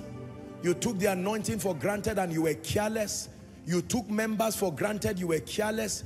You insulted them and said all kinds of things. If you are tired of this church, go away. And they obeyed you and went away. Don't say there is a spirit. Before you talk of altars, go and kneel down before God and say, Lord, help my pride. Don't say it's my background, it's from my father. If I did not come from this father, I take responsibility. I've not been the best of shepherds. I've not loved the sheep. This is the attitude of genuine self-examination. The next is brokenness. Self-examination naturally graduates you. I'm showing you the keys. Many people pray and call for help, but they don't examine themselves and they are not broken enough to receive redemption. Brokenness. Brokenness. Brokenness. Psalm 51 and verse 17. This is an irrefutable formula. It will bring any man out of any calamity. The sacrifices of God are not just offerings and tithes, but a broken spirit. It says, a broken and a contrite heart, O God, thou will not despise. If there is one man, I tell you, that for want of word I will say God cannot resist in terms of paying attention to, is a broken man. No matter what has gone wrong in your life, carry what is left and cry for mercy. Carry what is left and cry for mercy. My home is broken. My life is broken. My reputation is broken. I've done things I should not do and I've destroyed myself. Carry what is left to the altar. Are we together? Carry what is left to the altar. I'm a victim of lack of discernment, you may say. I'm a victim of carelessness. I'm a victim of abuse and misuse. God gave me some money. God connected me to seasoned prophets, seasoned apostles. I used my own hand to destroy my thing. Now, Lord, I'm ready to get back. Oh, listen, in my walk with God, there is nothing more, how would I put it now? That there is nothing that moves the heart of God like a broken vessel. Let people laugh at you. Let them talk about your yesterday. Go to the horns of the altar. For as long as you remain proud inside that hole, you will keep digging. When you find yourself in a hole, ladies and gentlemen, calamity has struck your destiny. Run away from pride. Pride will only complicate your situation. Hallelujah. Go before the Lord. Lord, have mercy on me. You gave me a good husband. I didn't have the grace to see. I kept comparing him with other men, not knowing that he was a faithful man. And now, things have gone apart. Show me mercy. Not, oh God, I know I'm a beautiful man. Somebody will come by force. You talk like that, you remain in that situation. God hates pride, I tell you. I'm an intelligent person. All it takes is just for me to get one data job online and money will start coming. And heaven looks at you and says, are you not tired of foolishness? Only fools say in their hearts there is no God. Anytime you find yourself in trouble, go and lie down before God. I'm telling you, this is a formula that works. Roll on the ground before God and say, my King and my Savior, if you do not show me mercy, there is no redemption in the grave. Pray the prayer of Jonah. Pray the prayer of Hezekiah. The dead cannot praise you, oh God. The poor cannot give to your work. I have made mistakes, I agree, but show me mercy. You are ready to see deliverance. It is true, I stole the money in the office. I shouldn't have, but sincerely I did. It was out of pressure. Now I've been pushed out of the job. I take responsibility. I may not be able to return to that frame again, but my God and my King and Savior, nobody will believe I am changed. But you who is my God and you see my heart, can you accept the pieces of this shattered destiny? And God says, bring it. I am not only a Savior, I am the great physician. Hallelujah. Have you seen surgeons perform surgery? Sometimes they remove human parts and you think that is an abattoir to sell it. They only want to recouple it again. Maybe like a bypass for a heart surgery. It is amazing. If you have the opportunity to see that kind of thing, you will not believe that a human being can be shredded like that. They literally can saw the skull of a man to reach through the brain and remove a tumor and do all kinds of things, and you are watching a human being in various pieces. And just when you think the person is not alive, is not breathing, just be patient. The great physician is working, and he keeps working. For some of you, it will not happen in one day, but just know the great physician is working. From the moment you began your tears in sincerity, he began to work. For some of you, from January till now, you may not see any motion physically, but imagine yourself in the ICU. The surgeon is working, fixing your life, fixing everything. Hallelujah. Fixing it, fixing your business. While others will say, my God, this man, you used to be a millionaire, shame on you. You've gone down. What happened? Prodigal businessman. They do not know you are already negotiating with God. Can I tell you, be careful when you conclude on men. If God is still alive, there is still a future for them. Because while you are talking about the Jesus who died, he's resurrected long. He died for only 3 days. Hallelujah. But that prayer, take it higher for me. Let me sing that K-string song. I think this is a good place to sing that song. Get the mic, come.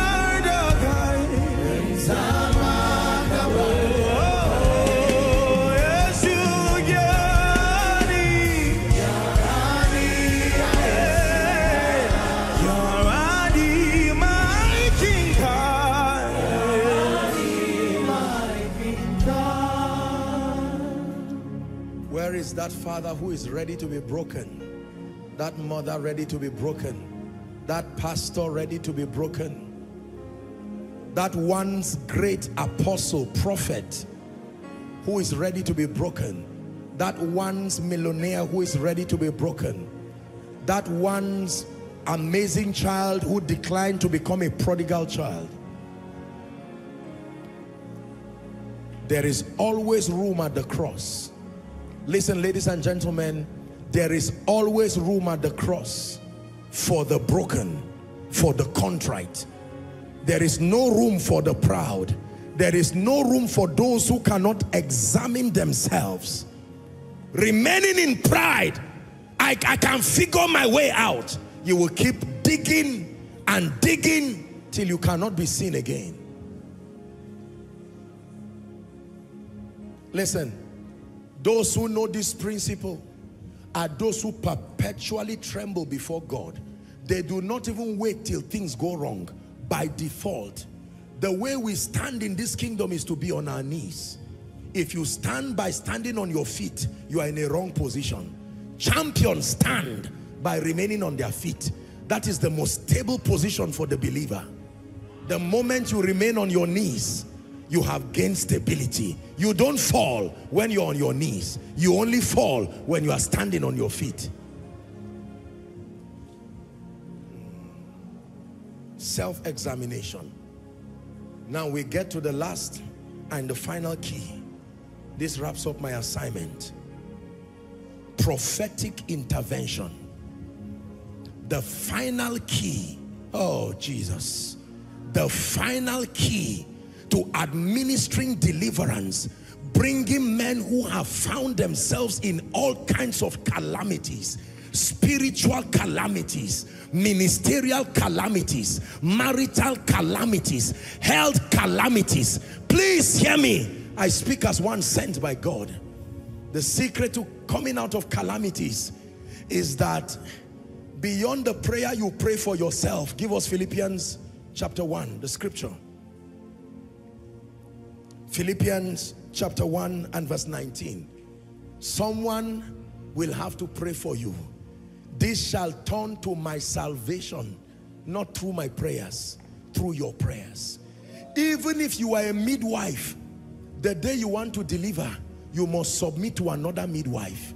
You must submit to another person. Saying you are a pregnant consultant does not give you the grace to deliver. With respect to delivery, you are a patient. You have to lie down and allow probably someone who was once your student in the university to midwife that delivery. Are we together now? Yes. The prophetic is a mysterious spiritual force that is responsible for putting a full stop. I have watched with shock and wonder how prophetic declarations with understanding can bring men out of their tragic situations. Tragic situations. One of the greatest blessings in my life, every time I have the opportunity to meet our fathers, I look forward to when they speak over my life. No, a discussion that does not concern me is not my business. I'm a young man, I'm a son relative to them, both in the spirit, in experience, and in ministry. I would not be foolish to invite myself to conversations that are beyond my level.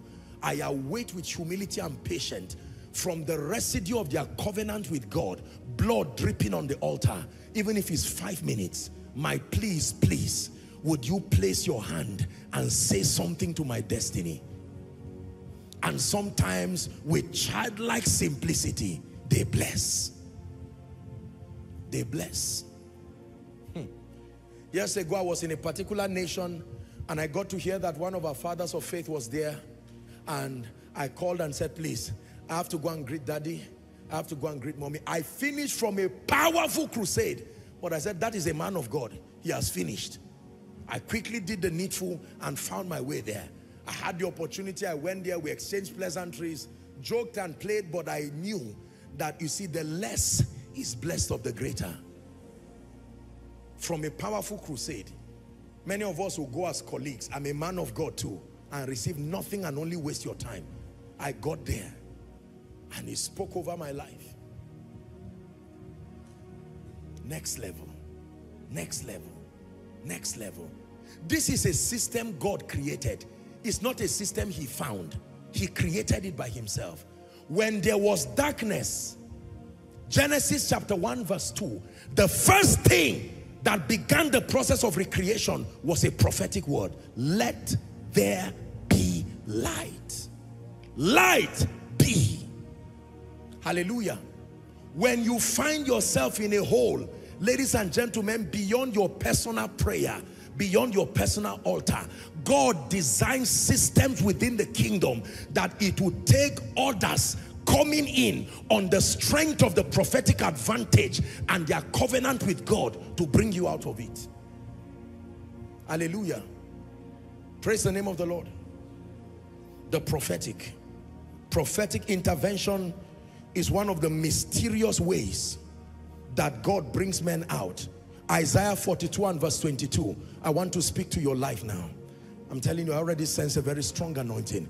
But this is a people robbed and spoiled. They are all of them snared in holes, and they are hid in prison houses. They are for a prey, and none delivereth, for a spoil, and none saith, restore. Restore. Restore. There must be a prophetic voice. Alas, master, I hope you know the young boys were also prophets in training. They were already being built to be prophets. But if that guy arrogantly said, don't worry, Elisha, you have taught me the dynamics of speaking, I will speak to the sea, that axe head would have gone down there. I don't know what happened that the sons of the prophet, the husband of the widow that died, Elisha was still in town. That prophet did not need to die in death. I'm sure it was depression, mental health, embarrassment that destroyed that man, and he died.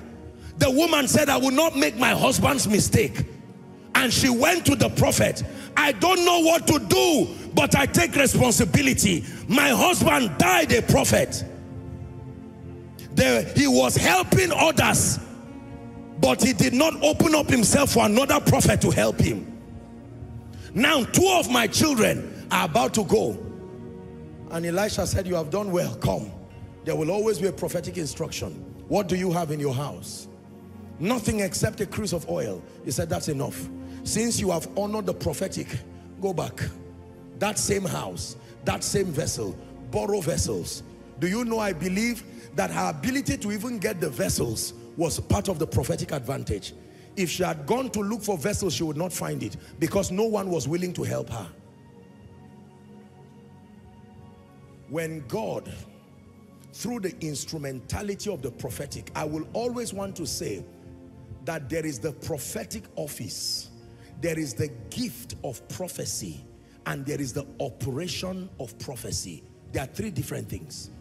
There are people called into the office of a prophet who are not yet matured enough by training, by grace, and by release to prophesy. Just because you are called into the office of a prophet does not give you the credence to start speaking over men and nations. No. There is the gift of prophecy that can come on any believer, and you perform prophetic tasks. Are we together? But you may not be a prophet. You are just a healthy believer who has opened up your spirit. Then there is the operation of the prophetic, which is a product of a sound understanding of scripture, because the Bible has a prophetic character, and when you hide the word in your heart, it makes you prophetic. So you don't have to be a prophet, but based on the authority of scripture, you can engage it with understanding. The greatest way to manifest the prophetic is to have scripture resident within your heart, and then the engracing of the spirit that enables you to manifest the prophetic. I have watched the lives of people. I wish you had time, honestly, to have watched the testimonies from our workers' retreat just over the weekend in the United Kingdom. Phenomenal testimonies. Phenomenal testimonies. The testimonies we share here in Koinonia, with every sense of humility, believe me, they are not up to 1/20th. The testimonies being registered, we have to work with time. The prophetic. I've had people speak over my life, and even as a man of God with a bit of an experience in the things of the spirit, I have marveled and wondered at the way things have shifted in my life. Hallelujah. When it was time for our global expansion, I shared it with one of our fathers, and he prayed and he said, in the name of Jesus, that may the Lord bring ease and bring expansion, and that your voice be heard and known everywhere. You receive it by faith, and that is it. For someone here, God brought you to church because if God does not help you prophetically, the trouble that is on you now, the shame that will come on your life will be a memorial, and God wants to step in quickly. Prophetic. Oh, oh, oh, oh, oh, oh.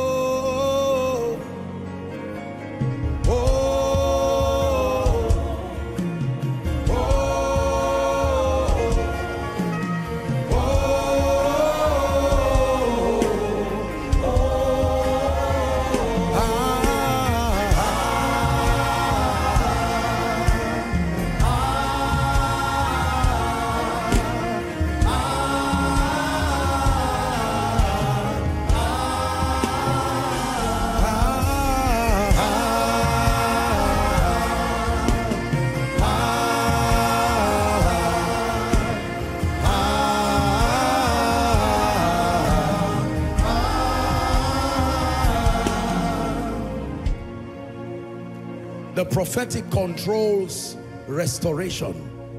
The prophetic controls redemption. The prophetic controls deliverance. When it is administered within the boundary of scripture, it works wonders. There are some of you, you have cried unto the Lord in secret, but this deliverance will not come through your own prayers. No, but I know that this shall turn to my salvation through your prayer, in partnership with the supply of the Spirit of Jesus Christ. In 1 minute, right where you are, I'd like you to begin to pray. Thou Son of David, have mercy upon me. Thou Son of David, have mercy upon me. Is a businessman praying. Is a man of God who has lost his glory, lost the grace and the favor. Parash kateba lakasiata egrakatapakatapakata parakatos skata prakatapalagata praskata palagata bakata. And I know that this shall turn for my salvation through your prayer. And I know that this shall turn for my salvation through your prayer and the supply of the Spirit of Christ Jesus.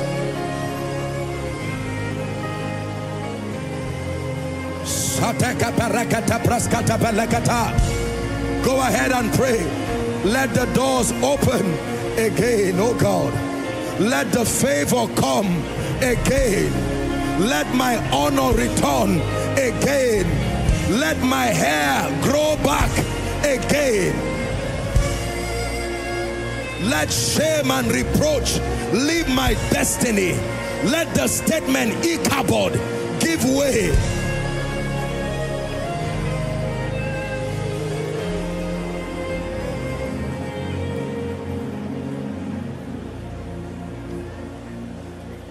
Go ahead and pray. Please, Koinonia, pray. Where is that grace that was once upon me, that I never had to beg for jobs? Let it return, oh God. Restore, restore, restore, redeem, deliver. Deliver by the Spirit. The Lord will rescue us from every evil attack, the Bible says, and to bring us safely to his heavenly kingdom. Prodigal son, your father is still alive. There is still hope for the signet ring to return to your hands.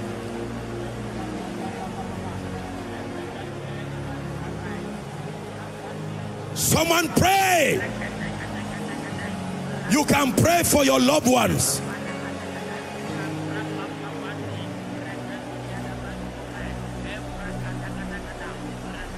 We give you worship, worship, the highest praise to the King. We give you worship, worship, the deepest praise to the King. Muimaka sujada, muimaka naukaka. We give you the highest praise to the King. We give you the loudest praise to the King. We lift up holy hands. Highest praise to the King. You have taken all my shame. You have taken all the weakness. You have taken all limitations. You have taken all the sorrow. You have taken away disappointment. You've taken away my tears. You have made them yours. Highest praise to the King. We give you, we give you, we give you the highest praise. We give you, we give you. Keep praying. Shalagaparakata praskadabadash.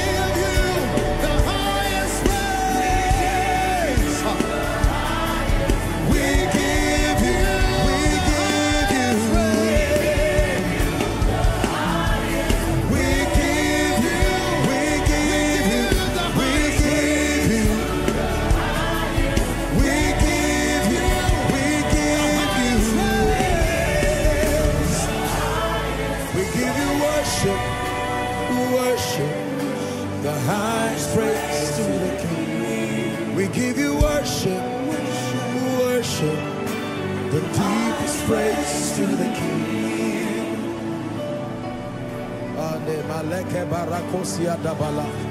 By the arm of flesh I cannot prevail.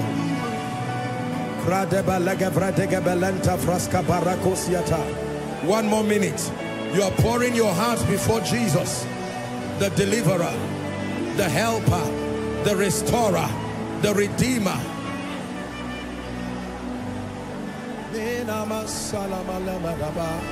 His arms are not too short that it cannot save. His ears are not too dull that he cannot hear. Your iniquity has brought a separation between you and him. Pray the prayer of the prodigal son. For someone you need to pray the prayer of Jonah. For someone you need to pray the prayer of Hezekiah. The prayer of Hezekiah. Only the living can praise you. The dead cannot praise you. The weak cannot praise you. The defeated cannot praise you. Arise for your name's sake in my life.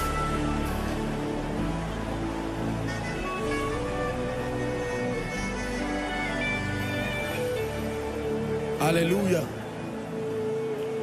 Hallelujah. Hallelujah. Every once and again in scripture, you will read a very comforting rendition after tragedies. And the Lord remembered. And the Lord remembered Sarah. And the Lord remembered Hannah. And the Lord remembered Rachel. And the Lord remembered Leah. And the Lord remembered Joshua Selman. And the Lord remembered Koinonia.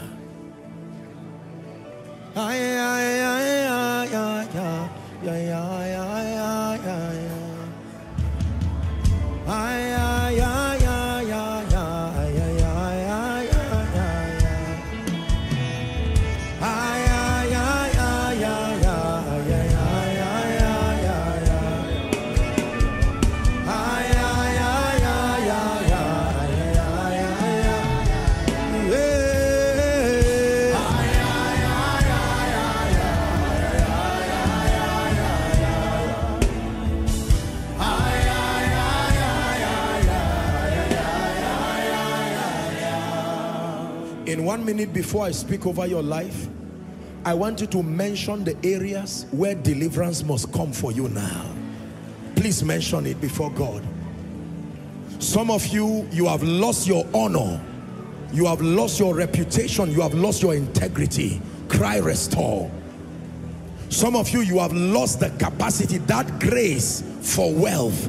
Some of you, you have lost certain dimensions of the operations of the Spirit.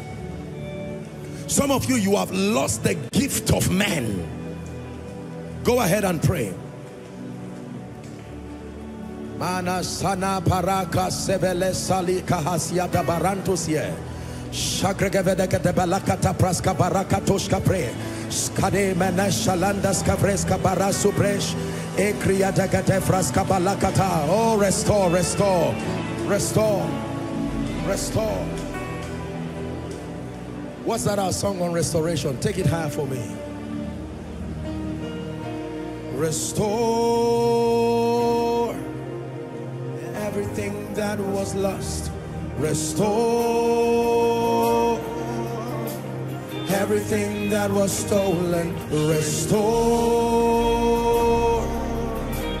everything that was lost. Restore. You will restore. Restore everything that was lost. Restore everything that was stolen. Restore everything that was lost. Restore. You will restore. One more time. Restore everything that was lost. Restore everything that was stolen. Restore everything that was lost. Restore. You will restore. Hallelujah. I want you to receive the prophetic word now. When God sends us, we come in the name of the Lord. Restore everything that was lost. Restore everything that was stolen. Restore the honor that was lost. Restore. You will restore. Restore everything that was lost. Restore, my God, everything that was stolen. Restore everything that was lost. Restore. You will restore.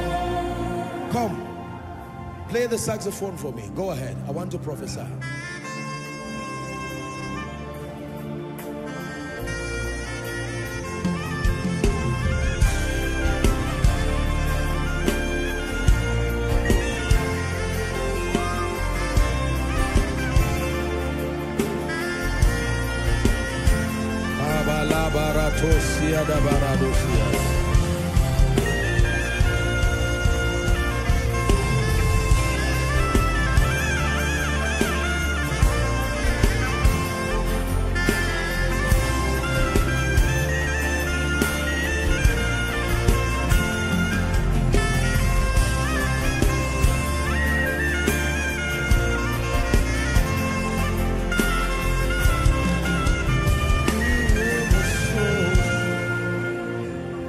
Can you come forward? Is it possible? Come. You're going to play the song Breathe once or twice. Go ahead and play once. I'm just walking by the Spirit. And when that happens, I'm going to begin to speak. Go ahead.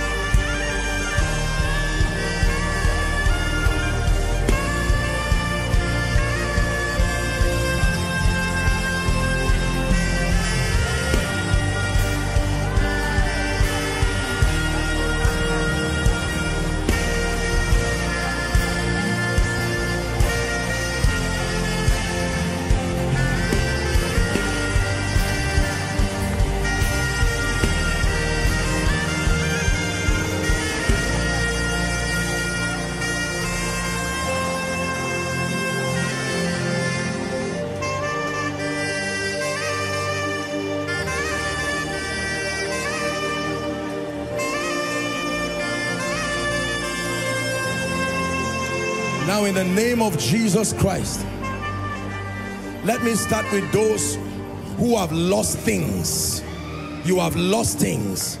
In the name that is above all names, I'm praying now. Here at Koinonia, by the power that raised Christ from the dead, from Abuja to Zaria to UK to US to Canada, across Africa, Koinonia Global, and indeed the body of Christ, I stand by the privilege of the election of grace, and I decree and declare, let there be a restoration now. Let there be a restoration now. Let there be a restoration now. Let there be a restoration now. Let there be a restoration now. Let there be a restoration now. Let there be a restoration now. Tragic events that don't have an explanation, from losses, financial depletions, the death of loved ones, the loss of relationships, closed doors, in the name of Jesus. The spirit that is behind it, I come by the rod of the apostolic and the prophetic. I decree and declare that spirit gives way now. That spirit gives way now. That spirit gives way now.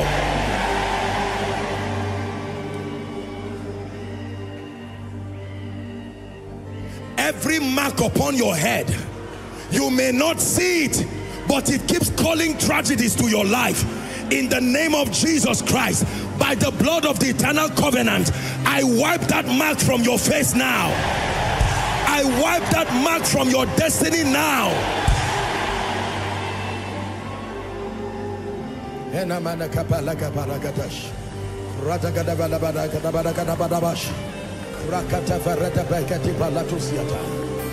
Hear me. Everyone you have lost favor with, lost touch with in this place tonight, by the mercy of God, I command restoration. I command reconnection. I command restoration. I command reconnection in the name of Jesus Christ.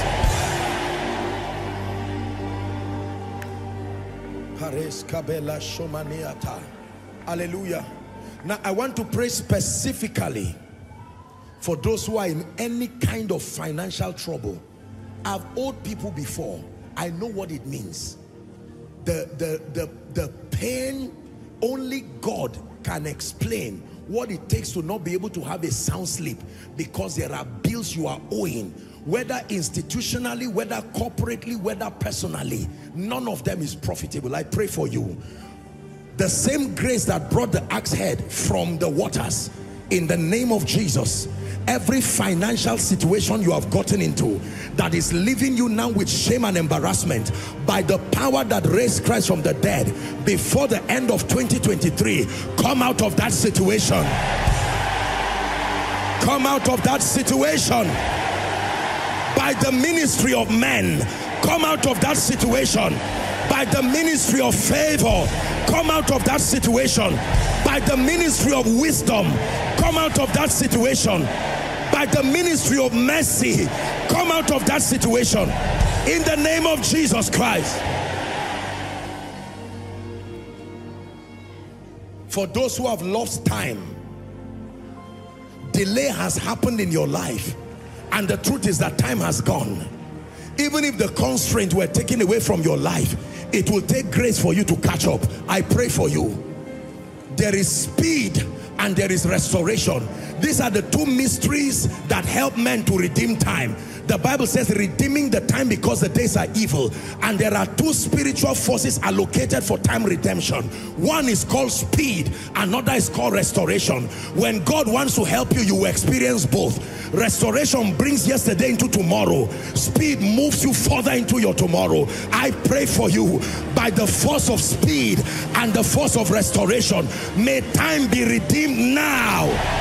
May time be recovered now. By the forces of speed and the forces of restoration, may time be redeemed now. Everyone here who is under any curse, any diabolic manifestation, the scourging tongues of men, according to Job chapter 5, one of the 6 things that he says God would deliver us from. Anyone who is a victim of that, I pray for you here at Koinonia, in the name of Jesus, be delivered from any and all evil. Be delivered from any and all evil. Now hear me.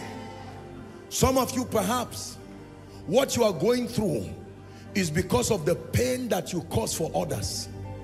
Maybe in your time of ignorance, and you cause pain for maybe your parents, or you cause pain for a man of God, and in their pain, or some woman, some intercessor, and some of them in their pain, they hit their chest and made declarations to the heaven that you will not prosper. Some of them have died today. Some of them have gone away. You need help.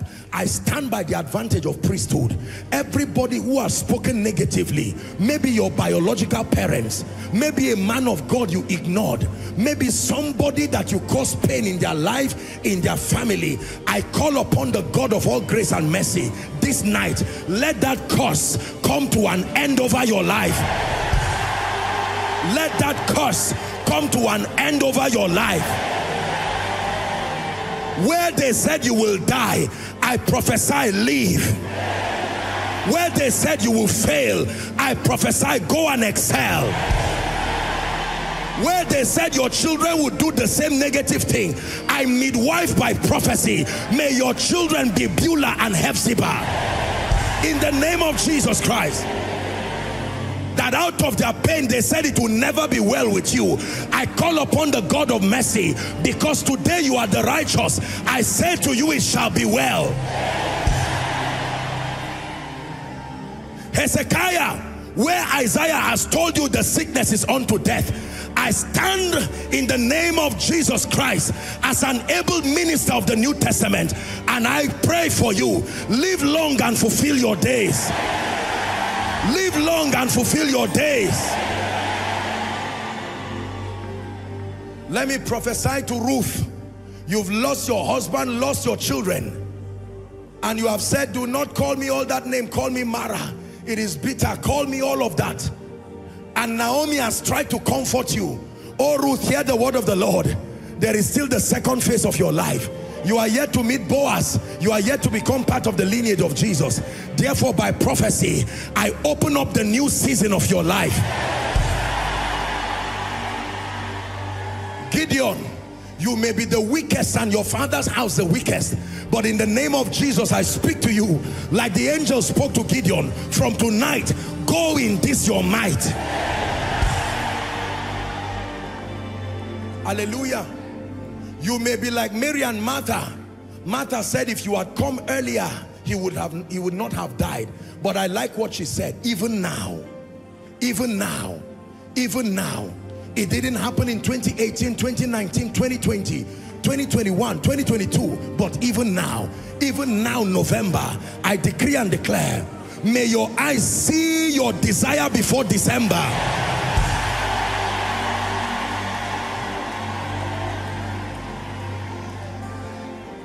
The final prophetic declaration. Please hear me. Every grace that God has deposited in this house that is not yet speaking in your life, I release my faith one more time. In the name of Jesus, perhaps through dishonor, perhaps through carelessness, lack of discernment, all of these things that I mentioned, you are not having it work in your life. I agree with you by faith, and we stand together as a noble family of faith. I declare, may this grace rest on your life. May this grace rest on your life. Hallelujah. When Sarah bore Isaac, she named him Laughter. And she said that God has made me to laugh, and all who hear me will laugh with me. I decree and declare, by this prophetic word, let crying, mourning, weeping come to an end. Because the Bible says, weeping may endure for the night, but it says joy comes with the morning. And the Bible says he called the light day, and the darkness he called night. That means when light comes, it is your day. Now that light has come, I command the night to cease. In the mighty name of Jesus we pray. In the mighty name of Jesus we pray. Please give Jesus a big hand clap. Celebrate your victory. Hallelujah. Hallelujah. Let me give you an opportunity to run to Jesus right now. We have just a minute for you. Apostle, the first deliverance I need is from a life of sin, Satan, serving the devil. You are in this place, and whilst you heard me speak, the Holy Spirit spoke to you. Remember the prodigal son. The Bible says, do not harden your heart when you hear his voice. Our time is spent, but we must give you a minute. Wherever you are in this auditorium, and then all the overflows. Even if it's just for one person, I want to give you an opportunity to make it right. You want to rededicate your life to Jesus, or make that first time decision very boldly with nobility and honor. Leave your seat, and I want you to come to the front. Go ahead. Let's celebrate them as they come. Don't sit back when he calls you to come. Don't sit back when he calls you to come. God bless you. Koinonia, celebrate Jesus for them as they come. Come. Come. Come. Come. Come. This is a new day for you in the name of Jesus.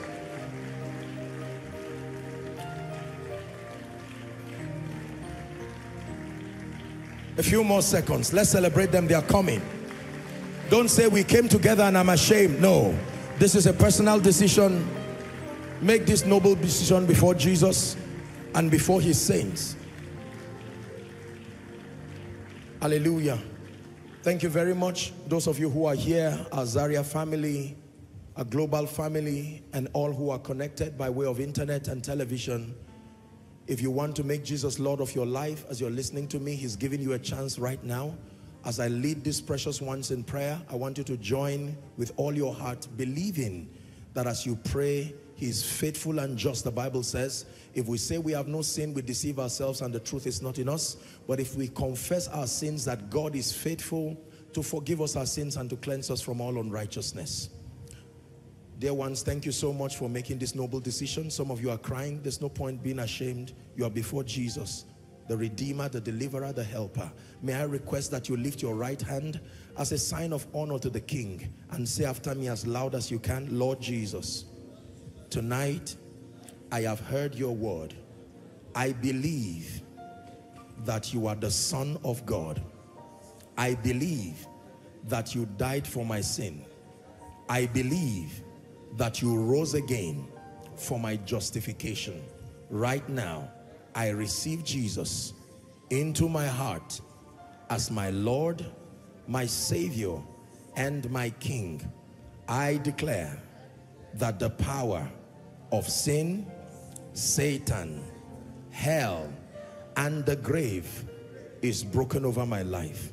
From tonight and forever, I declare before Jesus and his people that I am a child of God. I am saved and washed by the blood of the Lamb. I go forward ever and backward never. Amen. Keep those beautiful hands lifted as I pray. Father, thank you so much for this wonderful time. Thank you for your precious people. They have heard your word of salvation and deliverance, and they have come declaring your lordship over their lives. In the name of Jesus, based on the authority of Scripture, I declare your sins forgiven. I call you recipients of the life of God. The grace to live the victorious Christian life, it is imparted upon you today. And I declare that you go from glory to glory and from grace to grace. For in Jesus' mighty and matchless name we pray. Amen. Please do well to move to my right, which will be your left. There are counselors waiting to have a word with you very quickly, and you'll be back to your seat. Let's honor them as they go. Thank you. Thank you. Hallelujah. Thank you so very much. I appreciate your time. Please lend me a minute more, and then we're done for this service. Just to have for your notice the following announcements. Number one, to remind us again of the medical seminar happening Friday, Saturday. The various parties involved, please do well to prepare yourselves. Friday is 4 p.m. at DOA. Saturday is 10 a.m. And we thank God for our facilitators. More information will go to you, your points of contact in the course of the week. The ushering department, those who help to serve as ushers in this house, are opened. The ushering department is now open for new members. All interested persons should send in their applications to koinoniaushers@gmail.com. You have it projected there, or you can put in writing, write a letter address to the head of department, and then you can drop it with any of the ushers or take it to our PR desk. Just indicate that this is for the ushers. Hallelujah. Please take advantage of that. You can spare a few minutes after the service. You may see any of the ushers to guide you if that kind of help is needed. Then the protocol department is also open for new members. All interested persons should meet any protocol representative. The gentlemen who are on suit, meet any of them, and they will be glad to direct you on what to do. But generally, you can go to the PR desk. The PR desk is just after at the back of the auditorium. Once you go out through this gate, and they will direct you appropriately. I'm told that the application closes 12 noon. That is by midnight today. So you have just a few hours for those who are interested and have not applied. Hallelujah. Praise the name of the Lord. I hope that I've done justice to all the announcements. And reminding our US and Canada families again, please, By tomorrow, Tuesday latest, you would get an information from us and would direct you appropriately. Thank you so much, our beautiful workforce, for your patience, and the Lord will help us in Jesus' name. Thank you. I want to thank our dear friend and brother, Pastor Petrock. Thank you so much. Thank you. And his guests, where are they here? The guests that came, please can you stand just for recognition? Thank you. Thank you so much. May the Lord bless you. We honor and appreciate you. And then one last time to do it very properly, to honor the Olu of Warri and his dear wife. Thank you so very much. We appreciate you, sir. We appreciate you, ma. In the name of Jesus Christ. Every other person who has come, especially our first timers, may the Lord bless. Hello. Scriptures exhort us from the book of Proverbs. It says, my son, attend to my sayings. Incline thy ears to my words. Let them not depart from thy eyes, and keep them in the midst of thee. As you have listened to this message, we believe that you are going to reap the blessings thereof if you attend to these words as well. That you will keep these words in the midst of your heart. That no matter the circumstance, your eyes are going to be fixed on these words. And as you have been blessed, we will tell you to share this message. Be an evangelist by sharing to others to be blessed. And then subscribe to this channel for us, because we have loads of videos, we have loads of content that is going to make you blessed, that is going to set you on course, that is going to set you ablaze. And don't forget to like for us. Thank you.